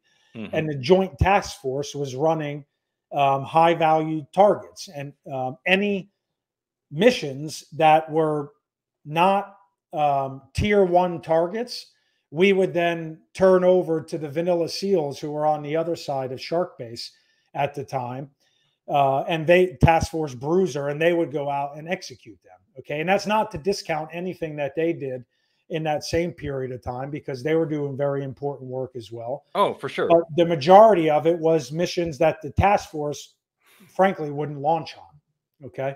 Yeah. But at that time, the Marines were going on a clearance operation through a portion of Ramadi that had not been patrolled in months. And it was well known that a lot of bad guys had repopulated that area because Fallujah had just, the Battle of Fallujah had just come to a close, which was a major event. Yeah. And Ramadi was becoming a beehive of bad guys. And so it was too long to leave a place like that. You can't leave it ungoverned, right. know? And so what we had coordinated was that the JTF was going to set up a blocking position on the other side of the clearance operation where there was a river with a single bridge going over it, because the assumption was if there's any bad guys in town that are leaving during the clearance operation, the only way out of town, if they don't want to come in contact with the Marines, is to go over that bridge. That's the only way out. And so we took a company of Rangers out there, the Joint Task Force. We had other attachments with us as well. And we set up the day prior. Okay. We went in by helicopters, walked for like an entire period of darkness and set up. And sure thing, the plan was a success. And almost immediately, as soon as they began, we had set up a blocking position on the bridge with interpreters. I love the story. And it was a perfect, the road was a perfect dog leg going down to the bridge. Yeah. And the road was built up. And so it was elevated with ditches on both sides. And on the other side of the ditches, which were also elevated of equal height to the road, was all cornfields. Okay. And so you could very easily, which we did, hide in the cornfields, which are a couple meters away from the road. And you had no idea driving on the road. You just thought it was ditches on the side. Right. And so we had a sawhorse with a sign on it that said, this road is temporarily closed. And the first car of the day pulled up. And so we sent an interpreter out, and we sent a couple of task force guys out. And as soon as they went onto the road, this car immediately opened fire at the our guys, unknown to them that there was 45 Rangers in the cornfield. Yeah. Who all, without exception, simultaneously shot this car. Okay, so imagine what an entire, a company minus of Ranger firepower simultaneously firing into a single car a few meters away looks and sounds like, right? Needless to say, the entire threat was eliminated immediately. But what we realized when we went up to SSE this, and you've heard this part of the story before, these as we were pulling the combatants out of the vehicle, one of their cell phones started ringing, and the interpreter at the time, it was a guy from grew up in Iraq and then moved to California, spoke the language perfectly. He held the phone up to the commander at the time. I still talk to that commander, by the way, and said, kind of jokingly, "Do you want to answer this?" And he said, "Yes, I want you to answer that. See who's on the other line." And so he did. And they had a very, how those guys communicate. They're, yelling and having an exciting conversation. And when he hung up, he said, what was that all about? And he said, these guys apparently know each other and they're all bad guys. And he said, "What happened? I just heard a bunch of shooting. Tell me what's going on." And I told him, "Yeah, I was leaving the city and I encountered a bunch of Marines down by the river. But don't worry, I shot them all and we're stopped down by the bridge right now. What should we do?" And that guy said, "Stay there. I'm going to send more fighters to your position so that you can keep fighting the Marines. Okay? Stay by the bridge. I'm going to send another car with 4 guys down." And we said, okay. Now, years later, I thought about this, by the way. This is basically a legacy feint. Okay. From a doctrinal warfighting perspective, this is a classic feint with modern technology. We were using cell phones. And so, I had attack aviation and F-18s overhead at the time. And I'm on a couple meters away from this road and I'm sharing all this with them. I'm like, we're trying to get this car off the road because we got intel that there's going to be another car coming down. So start scanning this road and let me know if anybody's coming down the road. And they started doing it. And, Rangers went up and pushed this car off the road into a ditch so you couldn't see it when you were driving down the road. And this is all in a short period of time. And then I have aircraft telling us, yes, we have a sedan coming down this dirt road at a high rate of speed. And there are things sticking out of every window. And we think that they're weapons. And we're like, oh man, this is unbelievable. This can't be happening. So, everybody is told, hey, get into your fighting positions. This is going to be a hasty ambush. As soon as this vehicle stops at that sign, if we identify vehicles, that's the trigger. And so they did. They pulled up. It was a sedan. These guys had rifles sticking out of every window. And as soon as they stopped at that sign, we immediately engaged, myself included, that vehicle. What was remarkable, I don't know how this happened still, 4 guys. Imagine 45 people shooting at a vehicle 3 meters away from them. These guys did like an Austin Powers 27-point turn on this road, turned the car around and drove the opposite direction. Okay? They were probably how was forget about them being alive. How was the car even operational? Yes, I know. Listen, because the road was on ditches, they couldn't just make a U-turn. They were like doing these little turns to keep it from going off the road. Okay. And so this car starts going in the other direction. And we're like, this is unbelievable. We cannot let this car get away from us. Right. So, again, it's just like unbelievable events the entire day. So a Gustav team, the commander says, hey, goose the car. So a Gustav team runs out into the road.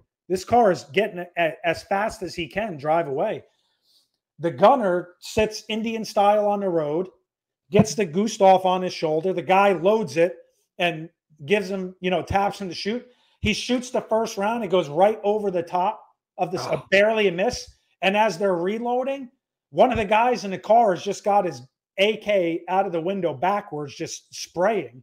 Right. He rips around right into the groin of the goose gunner, who's No sitting way. hits him right in the groin. Now he's laid out on the road. Okay. Never didn't get a second round off. And almost immediately the car, at that point, I think all these guys were hit multiple times. At that point, it went off the road. The car went off the road into a ditch. Okay.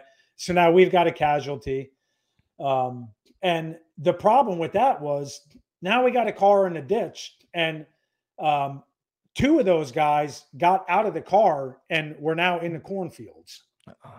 Okay. So now you've got unaccounted personnel who are walking around. Sure. And so they sent Ranger teams out online, stepping 1 foot at a time through these cornfields looking for these guys. Okay.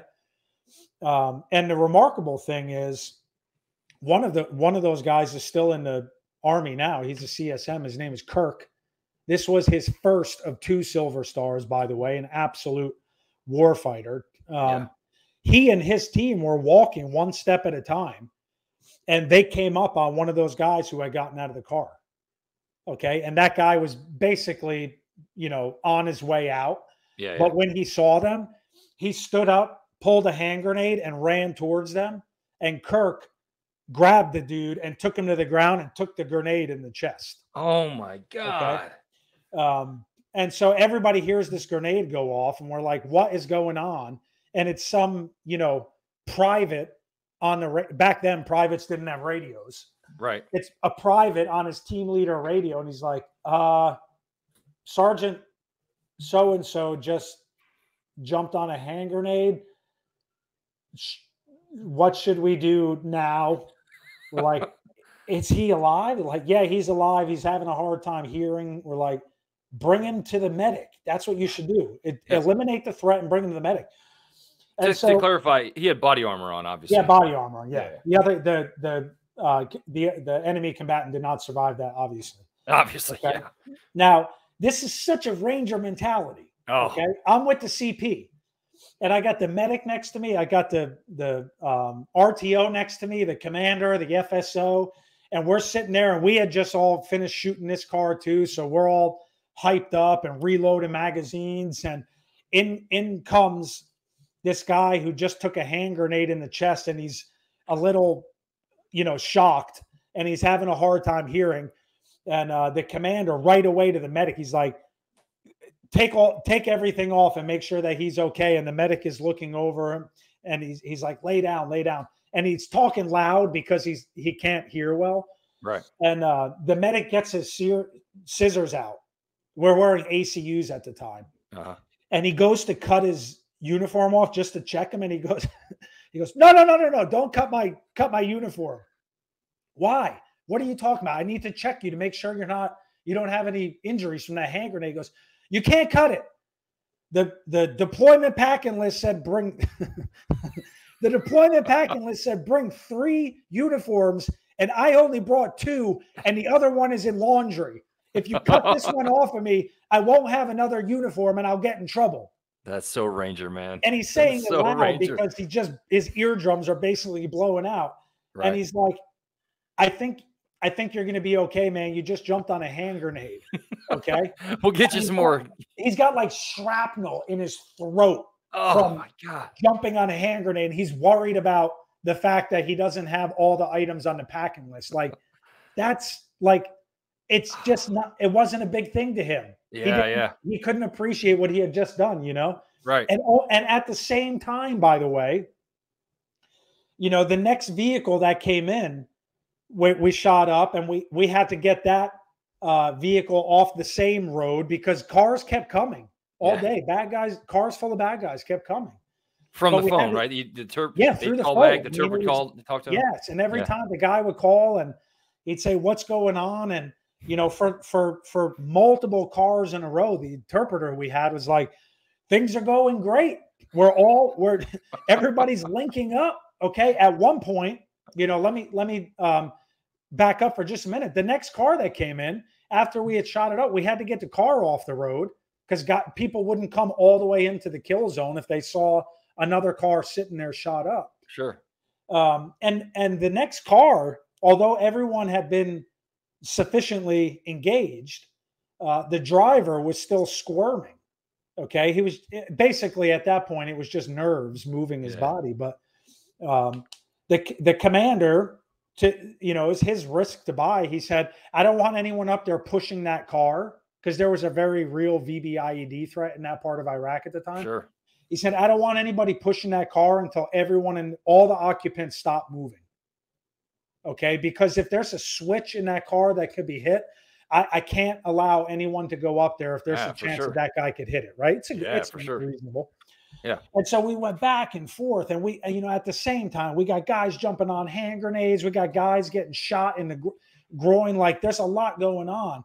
Right. And the platoon sergeant at the time, Colin, you know, who was like a bird in a ship kind of guy then and even now, you know, he's going back and forth at some Colin B. Yeah, Colin B. Yeah. He's, you know, to the company commander, he's like, "All right, sir, we've talked about this enough." And he just walked out of the cornfield, walked through the ditch, walked right up to the window and put a magazine into this guy sitting in the driver's seat, reloaded, pulled the guy out onto the ground and said, "Sir, there's no moving occupants in the vehicle. Give me a squad to push this vehicle off the road now." And off it went. That sounds like him. He got a silver star for that as well. And so, oh, really? You know, you know, things calmed down for a few minutes after all of that. Now we got a guy who had just been shot in the groin. He was bleeding out pretty good. He's sucking on a fentanyl lollipop. They're, you know, doing significant casualty care to him. We brought in medevac for him, and we carried myself included, carried him on a stretcher out to that helicopter and got him out of there. And, you know, by the time all of that settled down, the intel kept coming, the phone kept ringing, right? Like the narrative kept getting better. And then, you know, where I finally, besides, you know, shooting my gun, what every JTAC, ETAC then really wants to do is drop. Sure. The phone kept ringing, and the Terp at that point had convinced this guy who was basically in charge of all the bad guys there, you know, the local team leader, that we had what he had told him was we had captured a Marine at that point, and said we have continued to battle the Marines down by the river, and at this point we had captured one. Okay, who is this Terp who has this great imagination? You know, I know. In reality. It was us ambushing these cars all day. Okay. Yeah. And we were taking casualties. They were taking casualties. We were medevacing guys out. We were jumping on hand grenades, but he had convinced him that the whole time the bad guys were winning and we captured a Marine. So he said, "Listen, it was a couple of phone calls back and forth. He said, I'm going to send a camera crew down to the river and I want you to cut that Marine's head off, and we're going to get it on video. I'm going to put the camera crew in the back of an ambulance, and I'm going to tell them turn the lights on so they can get through the city while the Marines are clearing it. Okay. But when the ambulance gets to your position, you'll know it's the camera crew in the back, and you know what to do when they get there. Right. And so I share this with all the aircraft in the stack. I said, hey, continue scanning the route into our position, but we have intel that there could potentially be an ambulance with its lights on headed our way. And if we do, the commander has declared it hostile. And sure thing, it was Marine AH-1 UH-1 combo. Nice. And they said, no, this was all during the day, by the way. They said, no shit, with our naked eye, we can see an ambulance with its lights on headed down the dirt road directly to your position. And we're like, all right, let's hit it. So what we ended up doing was coordinating a hellfire strike on it. And before it even made it to our position, they came in with a low altitude hellfire strike. Perfect. I saw the video afterwards, and it came right in the back doors of the ambulance and just split this thing in half. Jeez. And at that point, the cat was out of the bag on what had really been going on all day. Yeah. And I can't believe it went on for that long. I mean, that's crazy. I mean, I'm talking like, you know, if we had just been sitting there all day, we would have had a better plan on how to take care of ourselves. But because it was basically an all-day gunfight, nobody took the time to think about things like, are we drinking water?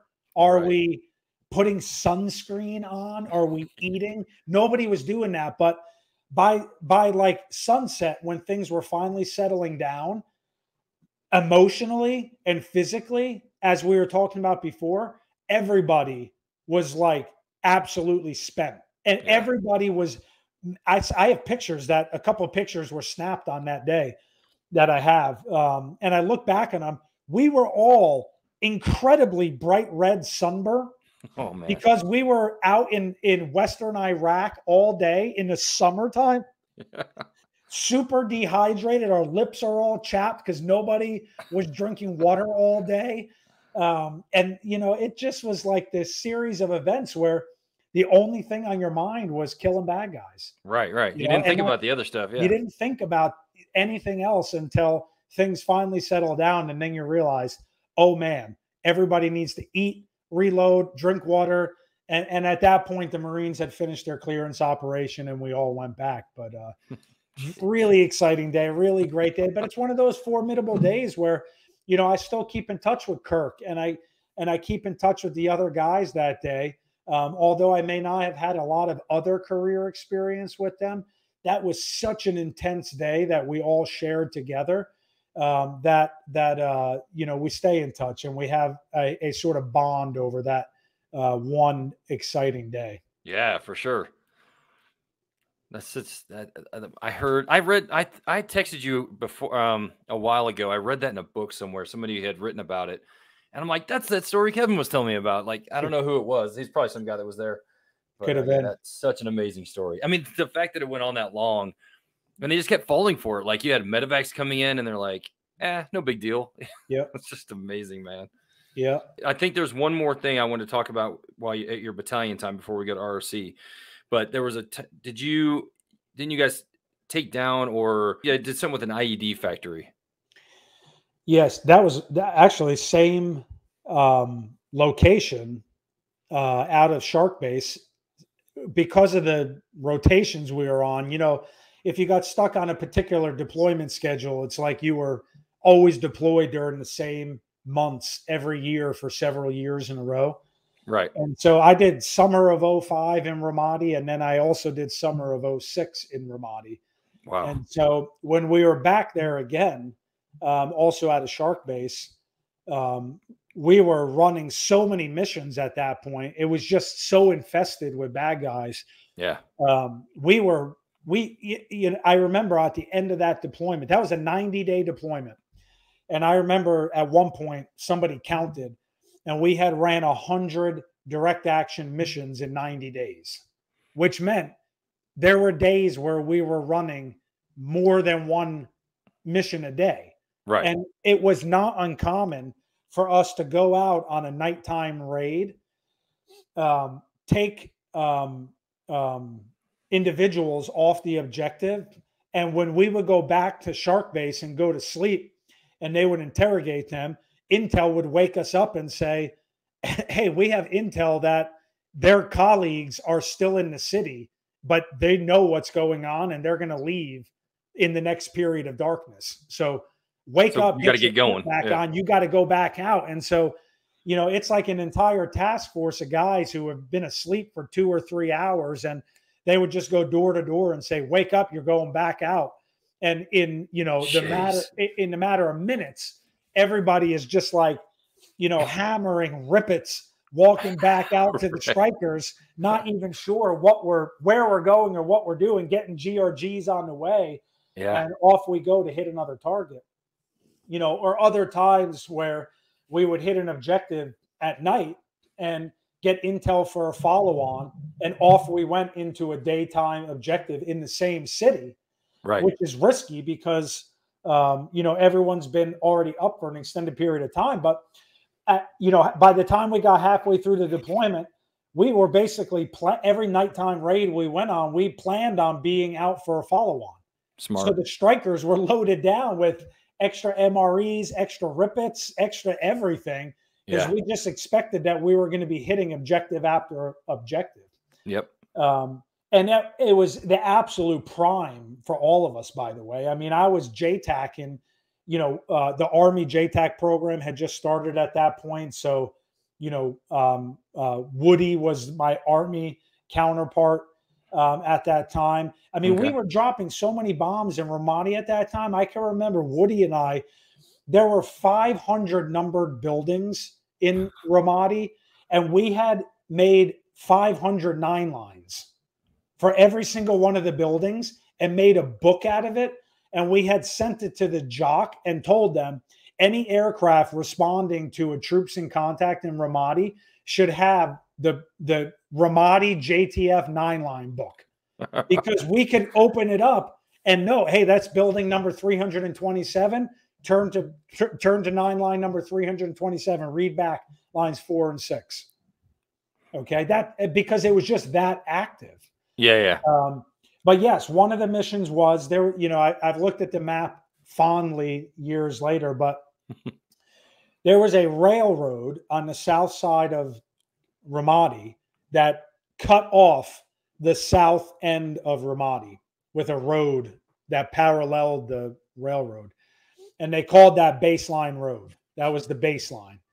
And nobody, much like the summer before, nobody had patrolled south of baseline in an extended period of time. They were only patrolling north of it. Right. And so there were only a few houses and compounds south of baseline road. But anybody who was a bad guy was hanging out south of that road. And so we had substantial intel that one of those compounds was being used as an IED factory. They were bringing in explosives, and in the square compound, which was probably like a half an acre big, and it was all walled with gates. They were manufacturing IEDs, and then people would pull in trucks. They would load them up, and they would go and ship them out around the rest of the city that were being used to attack the Marines that occupied Ramadi at that time, and the JTF that was running ops there as well. Yeah. And so we set up in strikers in a graveyard a couple kilometers away from that IED factory, and we stayed there forward staged for hours while we had CAS in a stack overhead and ISR developing it, and we were watching it on ISR feed at the time as well. And eventually the commander made the decision that we were going to raid it. And so we did, and we went, gaff to the X. The strikers pulled all the way up to the wall, put a striker right through the gates, and, Rangers and attachments as well, including OGA and some other organizations as well, just dismounted into an immediate firefight with bad guys that were in the courtyard. And the JTF neutralized everybody in the courtyard without friendly casualties immediately. And nice. So we secured all of it, and immediately identified that it was in fact an IED factory. And we had videos and pictures of it that were taken for evidence later of a massive amount of HME, homemade explosives that were being made there, and other explosives as well. But while we were in there for several hours, we started taking fire from the surrounding buildings, and some of them very close. Yeah. And so it was an exciting day to be a JTAC at that point. Woody was there, Woody and I, because we were the main attraction in Ramadi at that point, because we were doing a JTF daytime raid on an IED factory and had just finished troops in contact. So we basically had every aircraft in the area. Nice. And we started taking fire from surrounding buildings. And while we're working up 9 lines, I forget the guy's name now, but actually big Samoan ranger, saw gunner, and rangers are in the compound returning fire at the surrounding buildings in almost every direction while we're working up 9 lines. And big Samoan ranger, he was probably 6 feet tall, but he was standing on like a heap of garbage over the wall, dumping nut sacks out of his saw into the surrounding building. And I was on a knee at ground level working up 9 lines. And when I looked up at him, I remember he looked like he probably was 9 feet higher than me, but he looked like a god at that point. You know, he looked like he was 90 feet higher than me. And he caught a round right through the calf. Oh man. In and out. But I thought, you know, and I had already, you know, literally watched other Rangers jump on hand grenades. And so, you know, I was a new TAC-P to the Ranger Regiment then. But I knew how hard everyone. But I watched this guy take a round right through the dug, and he looked down and just changed his drum and kept returning fire. And I'm like, oh my God, this is the hardest guy I've ever seen in my life. You know, later, you know, he took the time to get dressed up on that. But but after the commander saw him take a round, he's like, drop every building we're taking fire from is fair game. And that's not to sound dismissive of you know, anything that was going on at that time, but you can remember back then, that's, you know, that was a risk-based decision. If you were in a courtyard and you were surrounded, taking fire from all directions, and you knew that you had to leave that courtyard and you were going to have to fight your way out to get back to your home base, at that point, you could not accept any unnecessary risk if you were already taking casualties. Right. And so the decision to eliminate all the surrounding buildings was valid at that time. But for JTAC, that was exciting because we had all the 9 lines already done. You just execute number or whatever. Immediately start to execute. But one of the buildings was so close. It was like 25 meters away from us. One of the buildings was so close that, you know, I determined I can't drop a bomb on this, because if that bomb is off at all, and at that point, we were dropping bombs in Ramadi almost every day. And, you know, I talked to a lot of other guys who had similar experiences, but, you know, pilots were dropping every day then too. Yeah. And so pilots were on their A game. But at that point, 50% of the bombs that I had dropped, and the majority of them then were GBU 12s and 38s, which are GPS and laser guided 500-pound bombs. 50% of the bombs that I dropped were misses or duds. Okay. Jeez. And so here we are, you know, prosecuting a target 25 meters away. And in my head, I'm thinking there's a 50% chance this bomb is either going to be a dud or a miss. And the miss could be on me. Like, it's not. The miss could be on me. So the decision I had advised the commander on, which he ultimately bought, was we need to strafe this building first to make sure we're gonna strafe and walk his strafe onto the target. And once he's on the target, then we're going to attack it with a bomb. Okay. And so we did. It was F-16 strafe. Somebody snapped a picture, by the way, which I still have, of me. You know, I'm on a knee. I've seen it. I've seen that picture. And the building is 25 meters on the other side. And I've got the FSO, the commander next to me. I've got the RTO, and we're all watching this F-16 come in. And they're asking, are you sure he's pointed at the target and not us? And I'm saying, you know, I'm literally pointing at the F-16, trying to determine, you know, geometrically, if he's pointed at the wrong target. But when an aircraft is at, you know, even low level, then 10,000 feet on a strafe run, how can you determine if his nose is pointed at you or a building 25 meters away from him? Yeah, it's almost impossible. You know, and so I had high confidence that he knew where we were. And you know, that's the kind of risk that we were all buying back then, where I said, hey, call call, man, my terminology has gotten away from me. Yeah. Tally target and visual friendlies. Right. Okay. There you go. And once you've done that, I'm going to advise the commander to pass clearance. And he said, hey, I'm visual friendlies, tally target, wings level, waiting for clearance. And we gave him cleared hot, and he hit the right target with strafe. Okay. Nice. But that's an exciting time when you see an air, and other guys have been in much hairier situations than I have been. But, when you see an aircraft coming in, you're like, man, I hope that, something's not wrong with the gun and even one or two rounds strays. Yeah.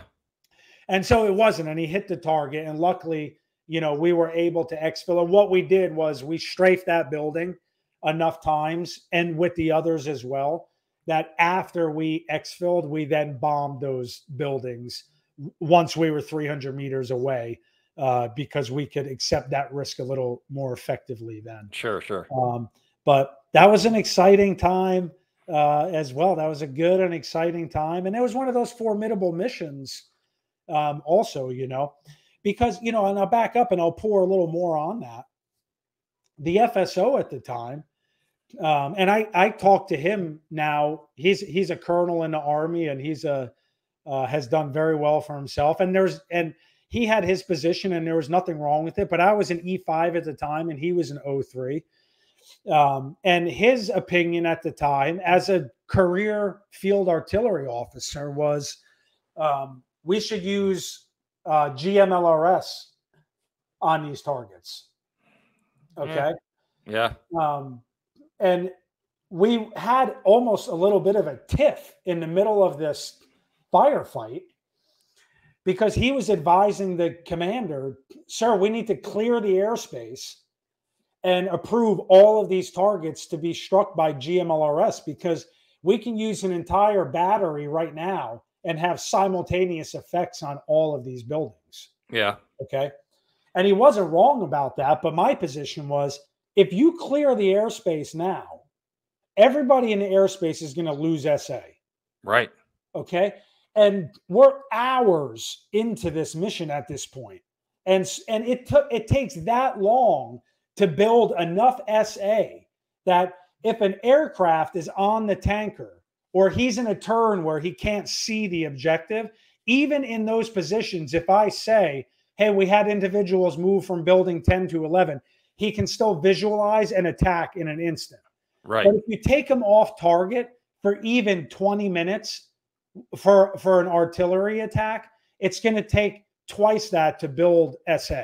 Yeah. Okay? And that ROS that you have to establish for a Gimler shot, it's not just a little bitty, it's like probably 5 nautical miles. So you got to push them all out. They can't exactly. They got to. Yes, so it's not just a simple thing to do. No. Yeah.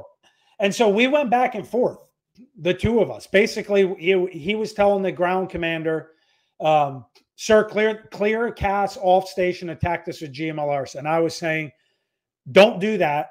We have aircraft at the IP with the 9 lines ready to execute right now. I can have effects on target in 45 seconds. Mm-hmm. And, at one point he said, you two figure this out. And we couldn't figure it out. And eventually the commander said, we're going with CAS. Okay. I need effects now. And and that's a testament to you, because that FSO is an Army guy. The commander's an Army guy. They probably hang out together because they're, they probably go to parties together and do all that stuff together. So that's a testament to you that he trusted you that much to go with what you were saying. You know what I mean? No hit on the FSO. He was doing the right thing, what he thought was the right thing. But, for the commander to trust you that much, it speaks volumes about your relationship with them and the job you were doing for that unit. So, yep. And like I said, that guy was an incredibly smart field artillery officer. I mean, sure. He was a West Point field artillery guy. We would go out on missions and take mortar fire. And he was like, he wasn't like an EOD guy. He was a field artillery officer. He would look at the impact still and go, oh, I can tell you what direction this came from, how big the mortar round was, how far away they were when they fired it. And I'm like, that's the crater analysis. Crater analysis. I'm like, this is nuts, man. He was such a smart guy. And like I And said, in his defense, that probably would have worked to eliminate that particular threat. yes. But if any other threat would have popped up, you would have had to conduct a bunch of work to get all those aircraft back on station, more SA. Yeah. So, yep. But we did have some strained words later that day when we were back on Shark Base, because, you know, his opinion was, I'm an officer and I'm the FSO. Yeah. I'm the one that advises the commander, you know, and my position was, I understand that, but I also feel like it's my responsibility as the JTAC to advise the commander on what all of his options are, and allow him to make the best decision on what he wants, the effects that he wants, you know? Yeah.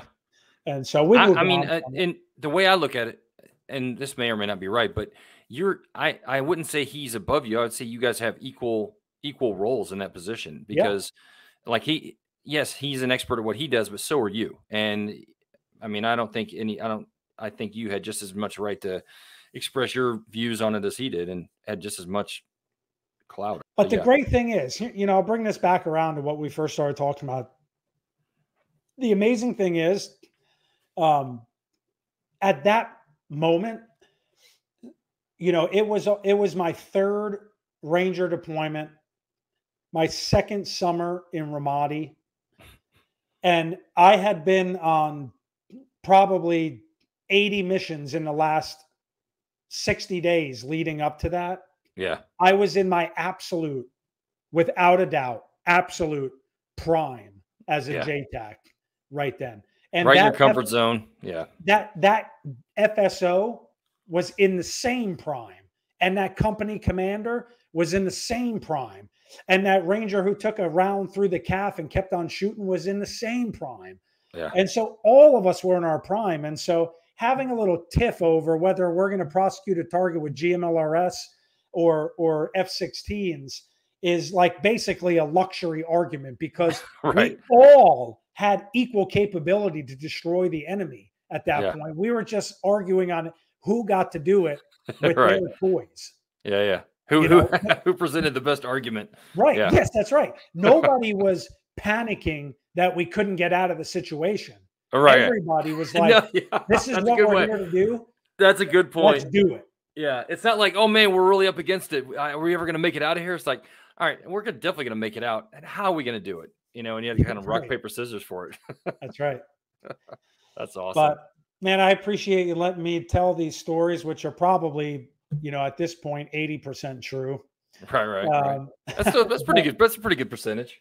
We talked a lot about battalion, but I want to hear some more about Recce. Like I hear, you know, because the way, just from what you've said and kind of what we experienced, you had a really condensed timeline. Like from the time you were in A flight, third ID, from the time you left third ID and then went over to B flight, and then made it to battalion and then Recce. That's a pretty condensed timeline. I mean, you did a lot of things in a very short amount of time, which is that had to be, like kind of you alluded to earlier, that was very just go the whole time. So tell me about that transition from when did you go from battalion to Recce, and then maybe tell me some things about Recce. Yeah, it was, by the way, if you and I talk to a guy now who said, I'm going to become a TAC P, and 5 years later, I'm going to be an ROC. Right. Crazy. He would probably say, keep dreaming, dude. Exactly. Okay. It takes 10 years plus till you're ready for that. But, you know, I think, you know, you could actually effectively probably share more of that, how that decision went, because there wasn't really an assessment back then. It was almost like invite only. Okay. Yeah. And it was you and Brandy who approached me about coming over to A flight. And I don't know if you remember, at first, I initially turned it down because I was gone like 9 months a year for like 4 years straight. Yeah. And I was experiencing some pretty substantial marriage issues at the time. Right. And when I talked about it with her, the response I got was, if this means it's even going to stay the way it is now, let alone get worse from an ops tempo perspective, the answer is no. There's no way I'm willing to stick that out. Yeah. And so I had turned it down. And then I stayed, but then later you guys reapproached me, and I think you had explained how maybe we could take a little more control over the ops tempo and make it more bearable. Yeah. And then I did come over. So we tricked you. Yes, right. And I'm happy I did, actually. Of course, it's one of the best things that ever happened to me. But would back then Master Sergeant Welsh and Master Sergeant Brandenburg have walked up to Staff Sergeant Laliberte and said, "Hey, you've only been a TAC P for 4 years. We think you'd be a great candidate to come to ROC." The only reason why I think you guys did that was because I had just done 4 combat deployments in 4 years. I had spent 2 back-to-back summers in Ramadi, where I had been on 100 missions in 90 days the year before. I was, deploying live in close proximity, deployment after deployment. And that much experience in that short a span of time makes someone an expert. Yeah. And so, the real question when you're hiring anyone, even in a civilian organization, is, what kind of risk am I buying by bringing this person into my organization? It's nice to think about what they're going to do when everything goes right, but what is it going to be like when things go wrong with this guy? Right. But when somebody has proven themselves, for 4 years in a row, literally in combat, you're able to look at him and say, this guy has proved to us that he's low risk. And as long as he keeps doing what he's doing, everybody's going to win. Yeah. I mean, I've always been I've never been a big time guy, and I know you keep saying 4 years, but you're not saying 4 years in the sense that, well, he's got 4 years of experience. It's like, in that 4 years, right, look at everything this guy has done, right? Like, I hate when people say, well, he's got 15 or 20 years in the Air Force. I'm like, well, I don't care. What did he do when he was in? It has nothing to do with the time. I need results. I need, accomplishments. So that's why you were a no-brainer, because we're like, look at this guy is crushing, and he's meeting all the requirements, filling all the squares. Yeah, bring him over. Another thing that prompted my decision was every time I used to go to the range with you, every time we ever did any kind of cast trip or whatever it was, I always learned something. I was always, because I remember this particular one stands out. I never knew what to do with my dagger, and probably everybody did this. I was probably only a knucklehead that didn't do it, but I don't think that's true. You always had a smart way to put your kit together that was easily accessible, ways you could change the batteries really quickly, stuff like that. And I remember looking at you, I was like, wow, yeah, that's a great idea. I think you had it in the front or something. But like I said, I always learned something from you every time we went out, and I think it had a lot to do with, number one, you're a smart dude, but also guys like you, guys like Maddie, Mark, guys that were cross trainees, they weren't burdened by those training scars that we all learned when we were old, young conventional tech Ps. You guys saw a problem and you fixed it. We were more sometimes we were constrained by, well, this is the way we used to do it, so this is the way we got it. But there's a testament to the way you thought, very three-dimensionally, very kind of outside the box. And I used to learn from you all the time. No, but 2 points on that. One, years later in my career, and still today I say this, just because you've been doing something for a long time doesn't mean you're good at it. For sure. 100%. Right. 100%. Yeah. Years later, I would realize in the military, just because someone's been in the military for a long time doesn't mean they're a good leader. Right. It just means for sure. They haven't gotten out yet.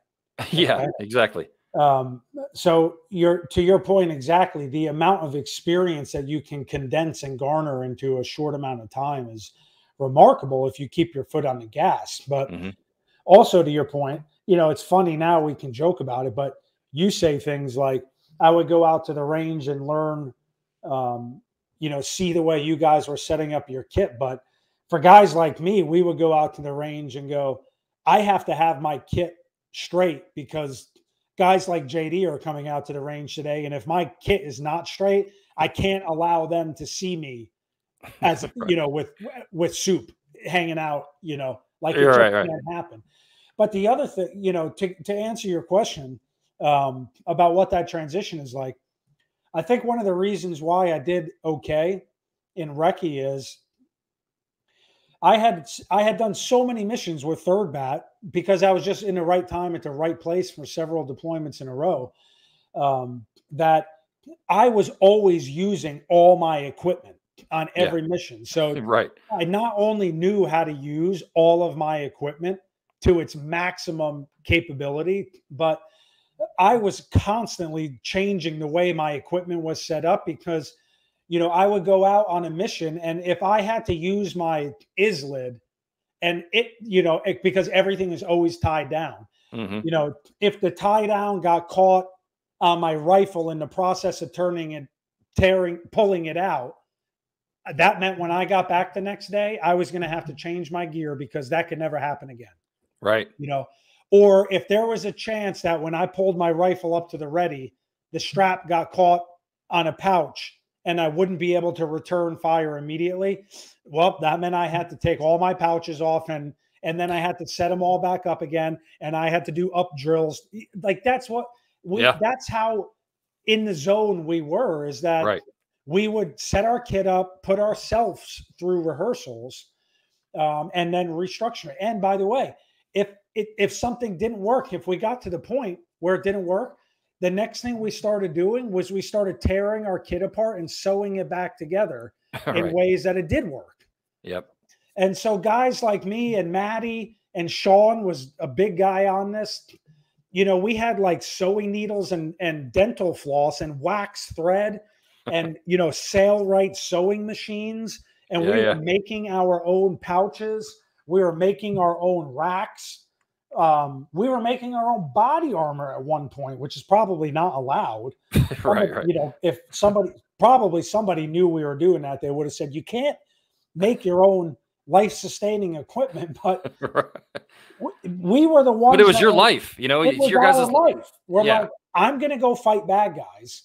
And the equipment that I have, which is the best equipment you could get, by the way, Hmm. right? We were the best in the best organizations with the best money at the time, Right. but it still didn't work. It didn't make sense for what we were doing. Then we had to modify it because if we were in a gunfight and we couldn't win, and we thought for a minute, oh well, the reason why we're not winning this gunfight is because I have pouches, and I knew that they were shitty, but I didn't take the time to modify them because I was afraid of what somebody was going to say.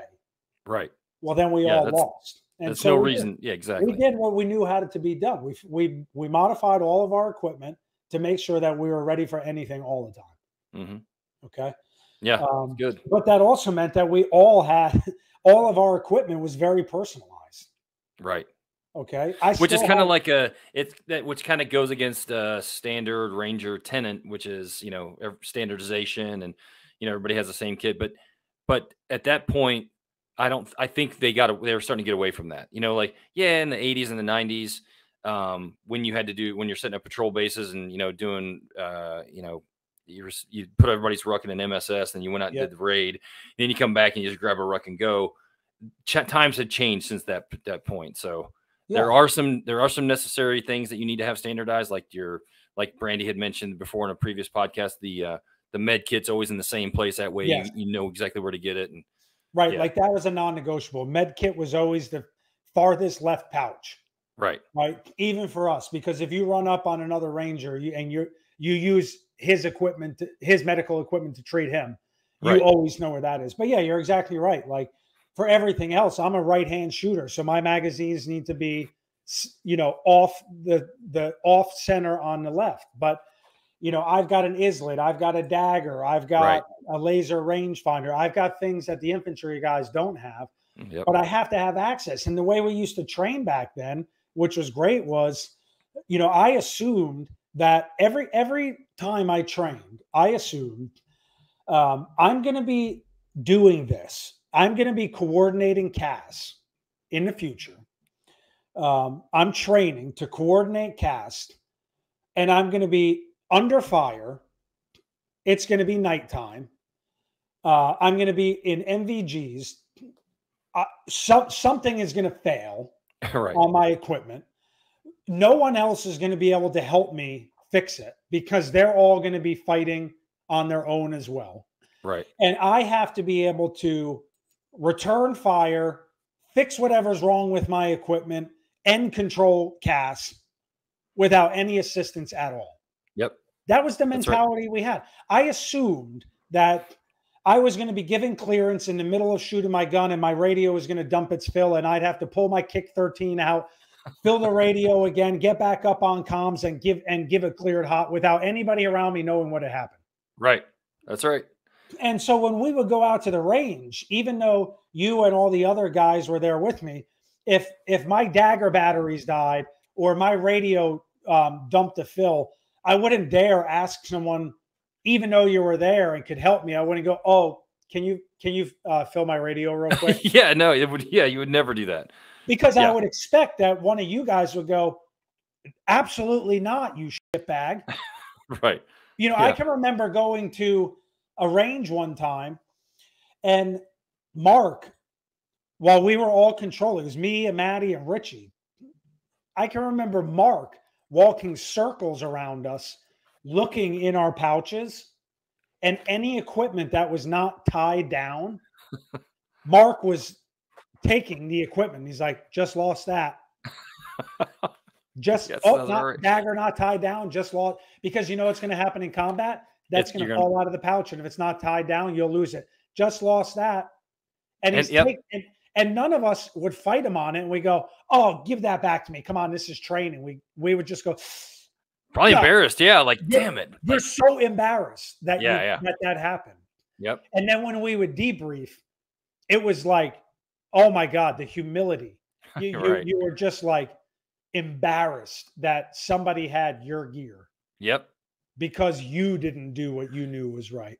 But you would rather have it that way than somebody not identifying a shortfall of yours. Because, and I've always said that, I'm like, if we go out and do anything at all, whether it be control CAS or shoot a flat range or whatever it is, and I'm not getting any feedback from anybody, it kind of pisses me off because I'm like, were you guys not paying attention? Yeah. I'm by far not perfect, so I need to have the feedback so I can keep continuing to hone my skills, get better. Yeah, I used to get upset Absolutely. I mean, before, like when Jazz Erickson was there and Kenny Lindsay, and they had no problem in letting you know what you did wrong, and I loved it.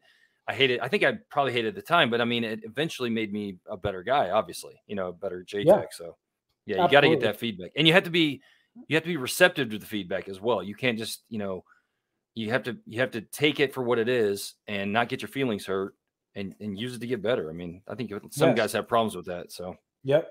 But I think that aided in my transition to recce because that's a very autonomous environment, as you know. Sure. Yeah. But I think, my initial team leader, who was John, and at that time, the ATL was Casey, who ultimately became the team leader. And I still talk to him often as well. Yeah, another great guy. I think they realized quickly that I could be, I was new and I wasn't a recce guy, but I could be counted on to do things the way I was told to do them the first time. Yeah. When they gave me a packing list, they didn't have to worry about whether or not I was going to skimp on the packing list or forget my socks or, whatever it was. Man, I don't know about you, but I couldn't imagine when I first got to recce, I couldn't even imagine doing something different than what they said to do. Because like you said, nothing. So if they're like, yeah. This now I can look back at this and realize I think I was sharp enough at the time that some of the senior RRC guys at the time thought I had my shit together enough that they didn't need to really give me any direction. Yeah. So which can be bad too. Yeah. You might remember this. My first jump trip out to Marana, I went through free fall school, got my 30 free falls, and jump number 31 was in Marana. Jeez. Okay. Which is as you know, that's really diving into the deep end. Yeah.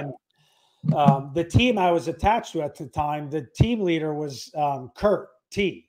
Okay. Yeah. Okay. Who was a fantastic, experienced guy, but he was also awesome.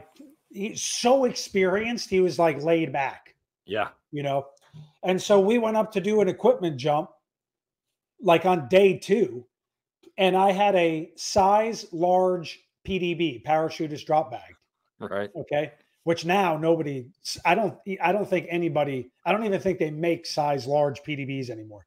They make Yeah. small and mediums, because the large was like basically a bundle. Right. It was, I mean, it was so big. When Yeah. you pack this thing out, it was wider than your body. And for a guy like me who's not super tall, I would sit it on the ground and I had like slack in my attaching straps, Right. you know? Yeah. But I remember asking Kurt, I'm like, hey, I've only jumped a rear mounted rucksack in in free fall school at Yuma. And I just got this thing issued. What do I do with it? He's like, don't overthink it, man. Just load it up and jump it. I was like, oh, okay. Do I need a class on this or anything? And he's like, oh, yeah, come over here. Look, you hook it up to your D-rings. Yeah, that thing was actually a lot easier. I mean, frankly, if you knew how to jump it. Okay. For sure. He's like, you hook it up to your D-rings, you put your feet through the shoulder straps because it's upside down. And when you jump it, you keep it between your legs. That's it, man. And by the way, just make sure it's heavy if it's big, so it flies right. And I'm like, oh, no problem.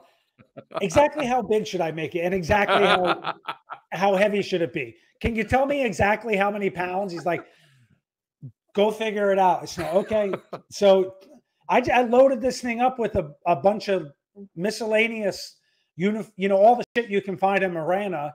Right. And rocks, guys are like throwing rocks in their PDB for weight. And what I had ultimately did, which was a terrible idea, was I had created this giant PDB. It's probably like 30 inches wide, 48 inches long. It's filled 99% with pillows that weigh nothing. Right. And then really heavy, like 20-pound rocks in like the corners. Okay. And when I get in the aircraft, not distributed at all. Not distributed at all. When we get in the aircraft, I hook it up. I'm like, and by the way, everyone else on the team is a jump master with like 200 jumps, and I'm like an E5 on my 27th jump. I'm like, I hook it up. I'm like, is this how much slack should be? And should I make them tight? Should I keep them loose? What should I do? I'm like, stop overthinking it, man. Just keep it between your legs. I'm like, should I tighten up the shoulder strap? Should I make them tight? And everybody was just like so comfortable in their own capabilities that I think they took for granted that I was not experienced. What had happened was then, okay, and the DZSO, by the way, was Roy. Nice. I jumped, Kodiak. And as the absolute instant I left the aircraft, because I had all the straps and the shoulder straps loose, and that thing was not weighted symmetrically, it immediately shifted to my side and sent me into a spin.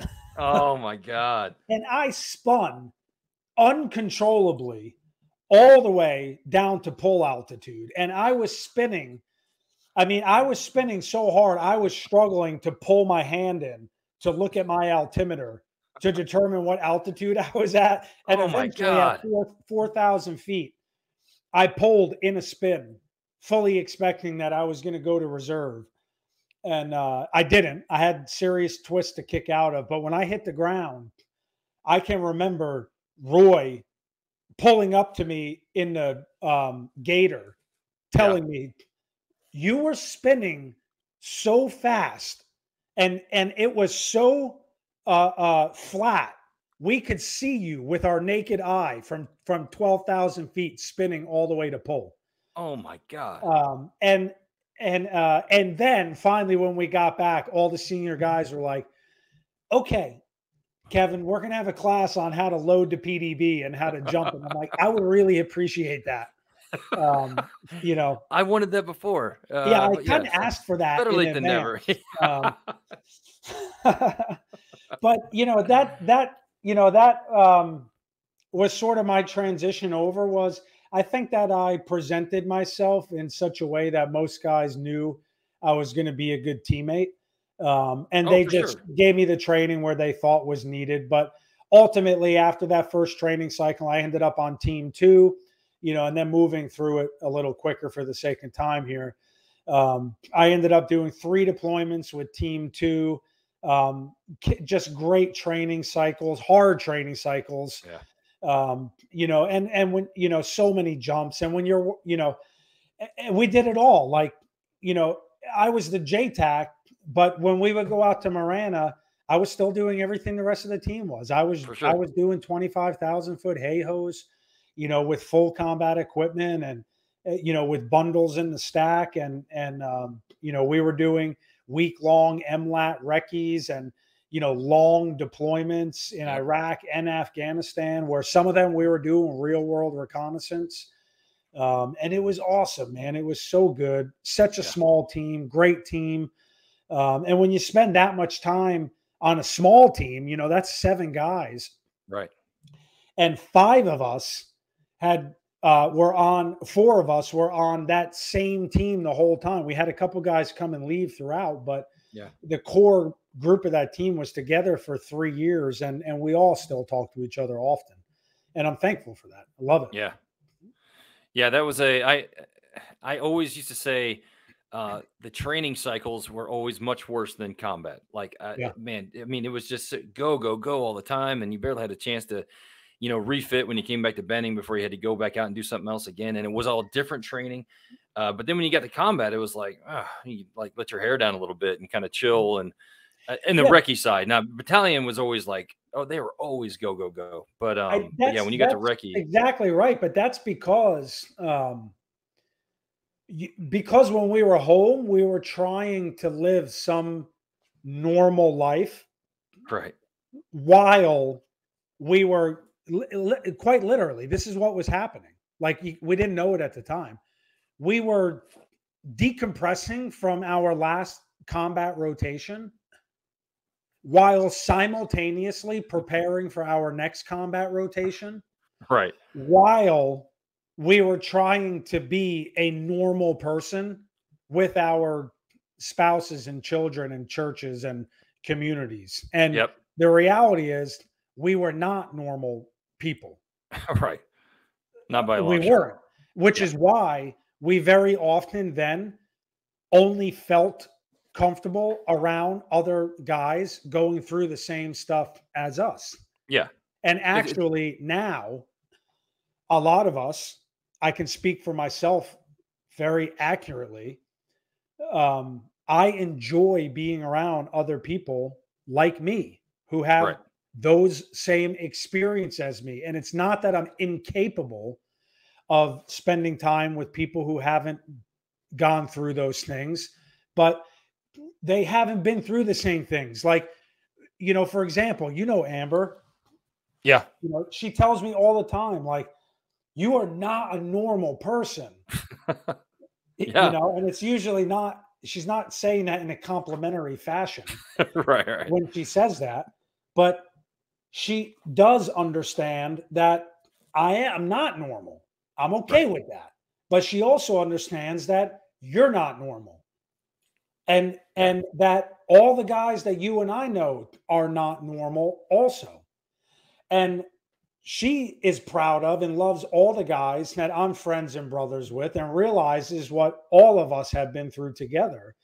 And now that I'm retired, she'll actually often say, you know, it's I, this is Amber saying, I think I took for granted being around you and all your friends. I got so used to being around people like you that now that I'm around civilian men, it's hard to see them kind of drift through their lives without any real commitment or dedication to anything with any passion, because I've watched you and the guys that you were on teams with put everything in their life into what they were doing.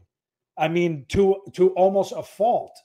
Yeah. And that's something to be proud of. And that's not to be dismissive of other people who didn't do the things we've done, but we aren't normal. Yeah. but that's It's just okay. different. It's We're it's a just it's a different. yeah.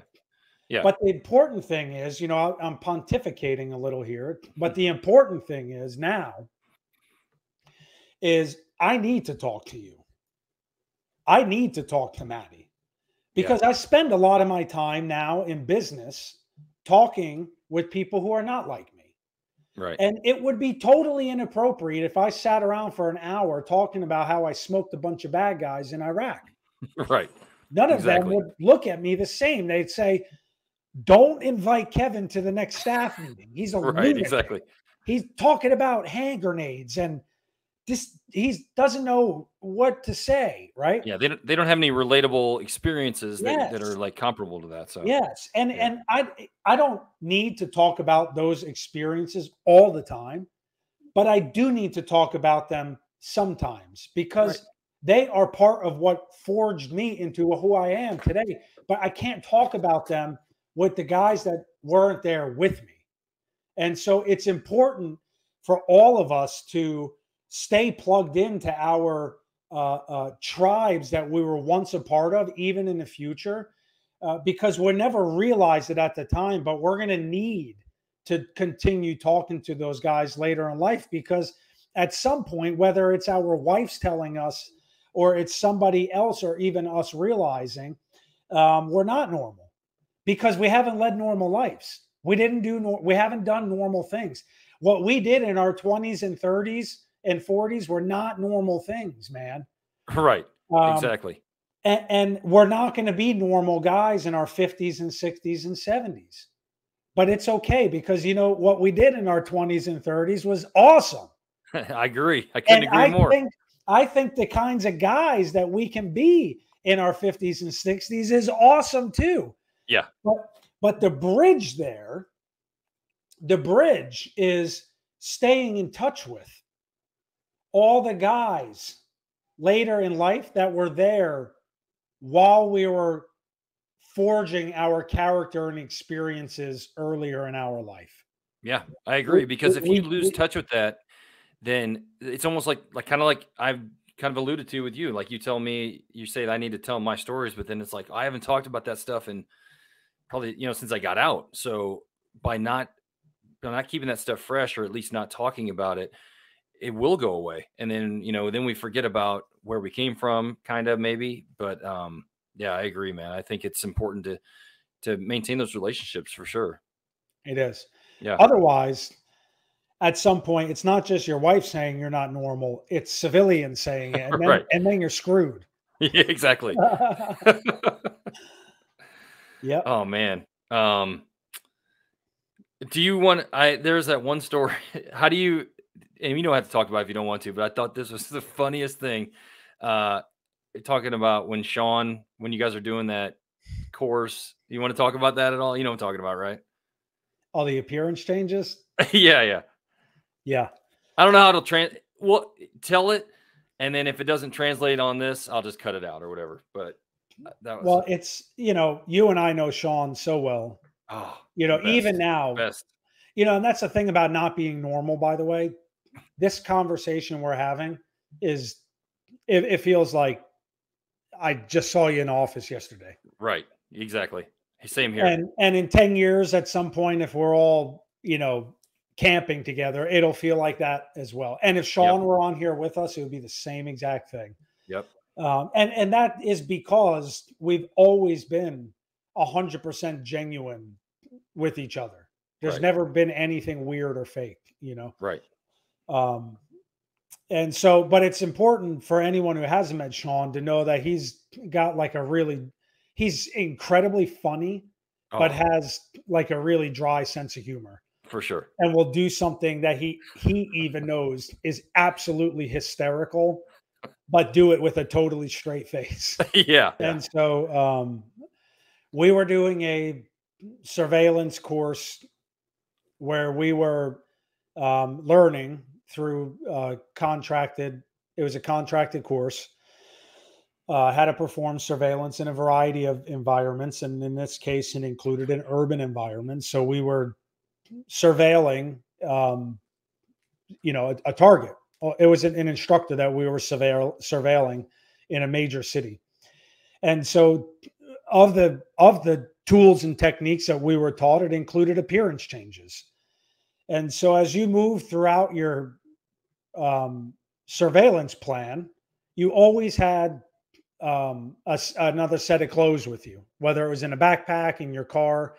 And so if you thought that the target ever got a glimpse of you, but maybe didn't burn you totally, you could change your appearance very rapidly. So an easy appearance change that almost everybody keeps on hand is you start the day in, a full-blown business suit, and you keep a set of, running shorts and sneakers and a tank top in your backpack. So if you think you were burned, you could get into your PT gear, and instead you look like you're going for a jog. And everybody had different approaches to that. But, at one point we started the day, and you all start in one place, but through the day, you're moving around the city, following the target, and everybody's communicating. So you always know where everyone is. But guys do appearance changes throughout the day, and they might not always tell you that they've done an appearance change. And so part of, where discipline comes in is where you might see somebody who's on your team who has done an appearance change without telling you, but you can't react to it if you see them and you're in vicinity of the person you're surveilling. And so, we started the day in, basic, rough cities. And at one point, Sean had done an appearance change, but he had put on like a giant sombrero, a glued on, like handlebar mustache, and was driving a car. And when he pulled up next to me and I looked over, he looked like he should be on like the label of a hot sauce bottle. And I'm like doing everything I can to not lose my composure. And he just looked, dead straight, like there was absolutely nothing wrong with what he was wearing, and kept on going.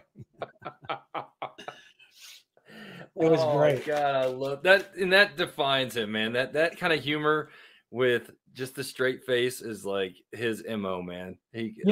What was funny is years later, after Gav died, that first 4th of July party we were both at, it was crazy hats and mustache was the theme. You remember that? Not really, but go ahead. That was the theme of the party. Everyone was supposed to wear a crazy hat and a mustache. And so Amber and I drove up to Columbus for it, and we stayed at Sean's house for the weekend. And I had some shitty glue-on mustache I got from like Party City. And I showed it to him, and he's like, "Oh, no. You remember back when we went to that surveillance course? I bought a Hollywood grade professional costume kit for facial hair. Let me do your mustache for you." And it was like a professional mustache, with glue that like stays on for days. Right. Yeah. Oh man. Yeah, that dude was awesome. Yeah, I would love to talk to him again. Maybe I can get him on here or something. Maybe the three of us can He's talk flying about helicopters still. Oh, is he? Yep. I had lost track of him once I left. So I talked to him like 2 weeks ago. He's currently deployed flying Apaches. Nice. Good for him. Yeah. Well, it's been about 2 hours and 45 minutes, which I knew it was going to be. We could probably do this for 8 hours, 10 hours. Well, that's without you even saying anything about your experience. I know. Well, we got Mark and Maddie and you coming up. Is that next week, or I think it's next week? Yeah. So I think we'll just continue this then, and I'm sure we'll have like hours more of stories. It's just going to be like hours of dirty stories, and it probably won't even be airable. I probably won't even be able to post it. I want to make sure we talk about, I think I mentioned it a little bit, the time in the office where Matt and Mark were simultaneously on equally laughable fad diets. When Mark was only drinking Slim Fast and Matt was only eating pickled hard-boiled eggs. Oh, yeah. Oh, my God. And Mark was only drinking Slim Fast because he was committed to losing a whole bunch of weight. He had put on a bunch of weight after he broke his back, and he wanted to lose weight. So he would come to work with like 2 cans of Slim Fast and put them in the fridge. And he's like, that's it. That's all I'm putting in my body for today. Meanwhile, Matt had this like 5-gallon glass jar of red pickled boiled eggs. And he would just like eat a whole pickled egg every couple hours. I'm like, why are you doing that? He's like, these are like pure protein, man. I got 5 gallons of pickled eggs at Sam's Club and it was like $12. That's like, 15 grams of protein per penny. You can't beat it. I'm like, that's a terrible idea. Yeah. Oh my God. Yeah. So I definitely want to talk about stuff like that. We will. Week. All right. Well, listen, obviously I just love catching up with you. Same. I will continue and look forward to mocking these degenerates of society who can't put a shopping cart in the right place. Yes. And the lunatics who get these vanity license plates. And I always look forward to participating in those and seeing what you come up with. Oh yeah. I definitely keep them coming. Yes. I got to have my allies everywhere. Give me information. But listen, thank you for doing this. While I know you were talking to Brandy and Schleich, who were probably like your peers. And by the way, we're only talking about the difference of like 2 or 3 years, but things were so intense then. Yeah. The difference between you and me in the 17th then was like an entire generation. Yeah. Okay. But it was you were actually only a couple years ahead of me. Right. But the amount of experience you had put us in totally different stadiums. Yeah. Guys like me and Maddie and Richie and Gav and Dez and all the others, we were riding your coattail. Yeah. And so we want to hear the stories about like, what was it like to be one of the first guys with ROD? Yeah. What was it like when you were deploying with ROD and there was basically nobody to ask questions on how to get ready or how to be good. And you're just like, I have no idea how to get ready for this. But I know I have to be ready. And you figured it all out. Okay. No idea what kind of equipment was going to be needed. No idea how to use the equipment that they had and just absolutely getting it done. Let's talk about all that. Okay.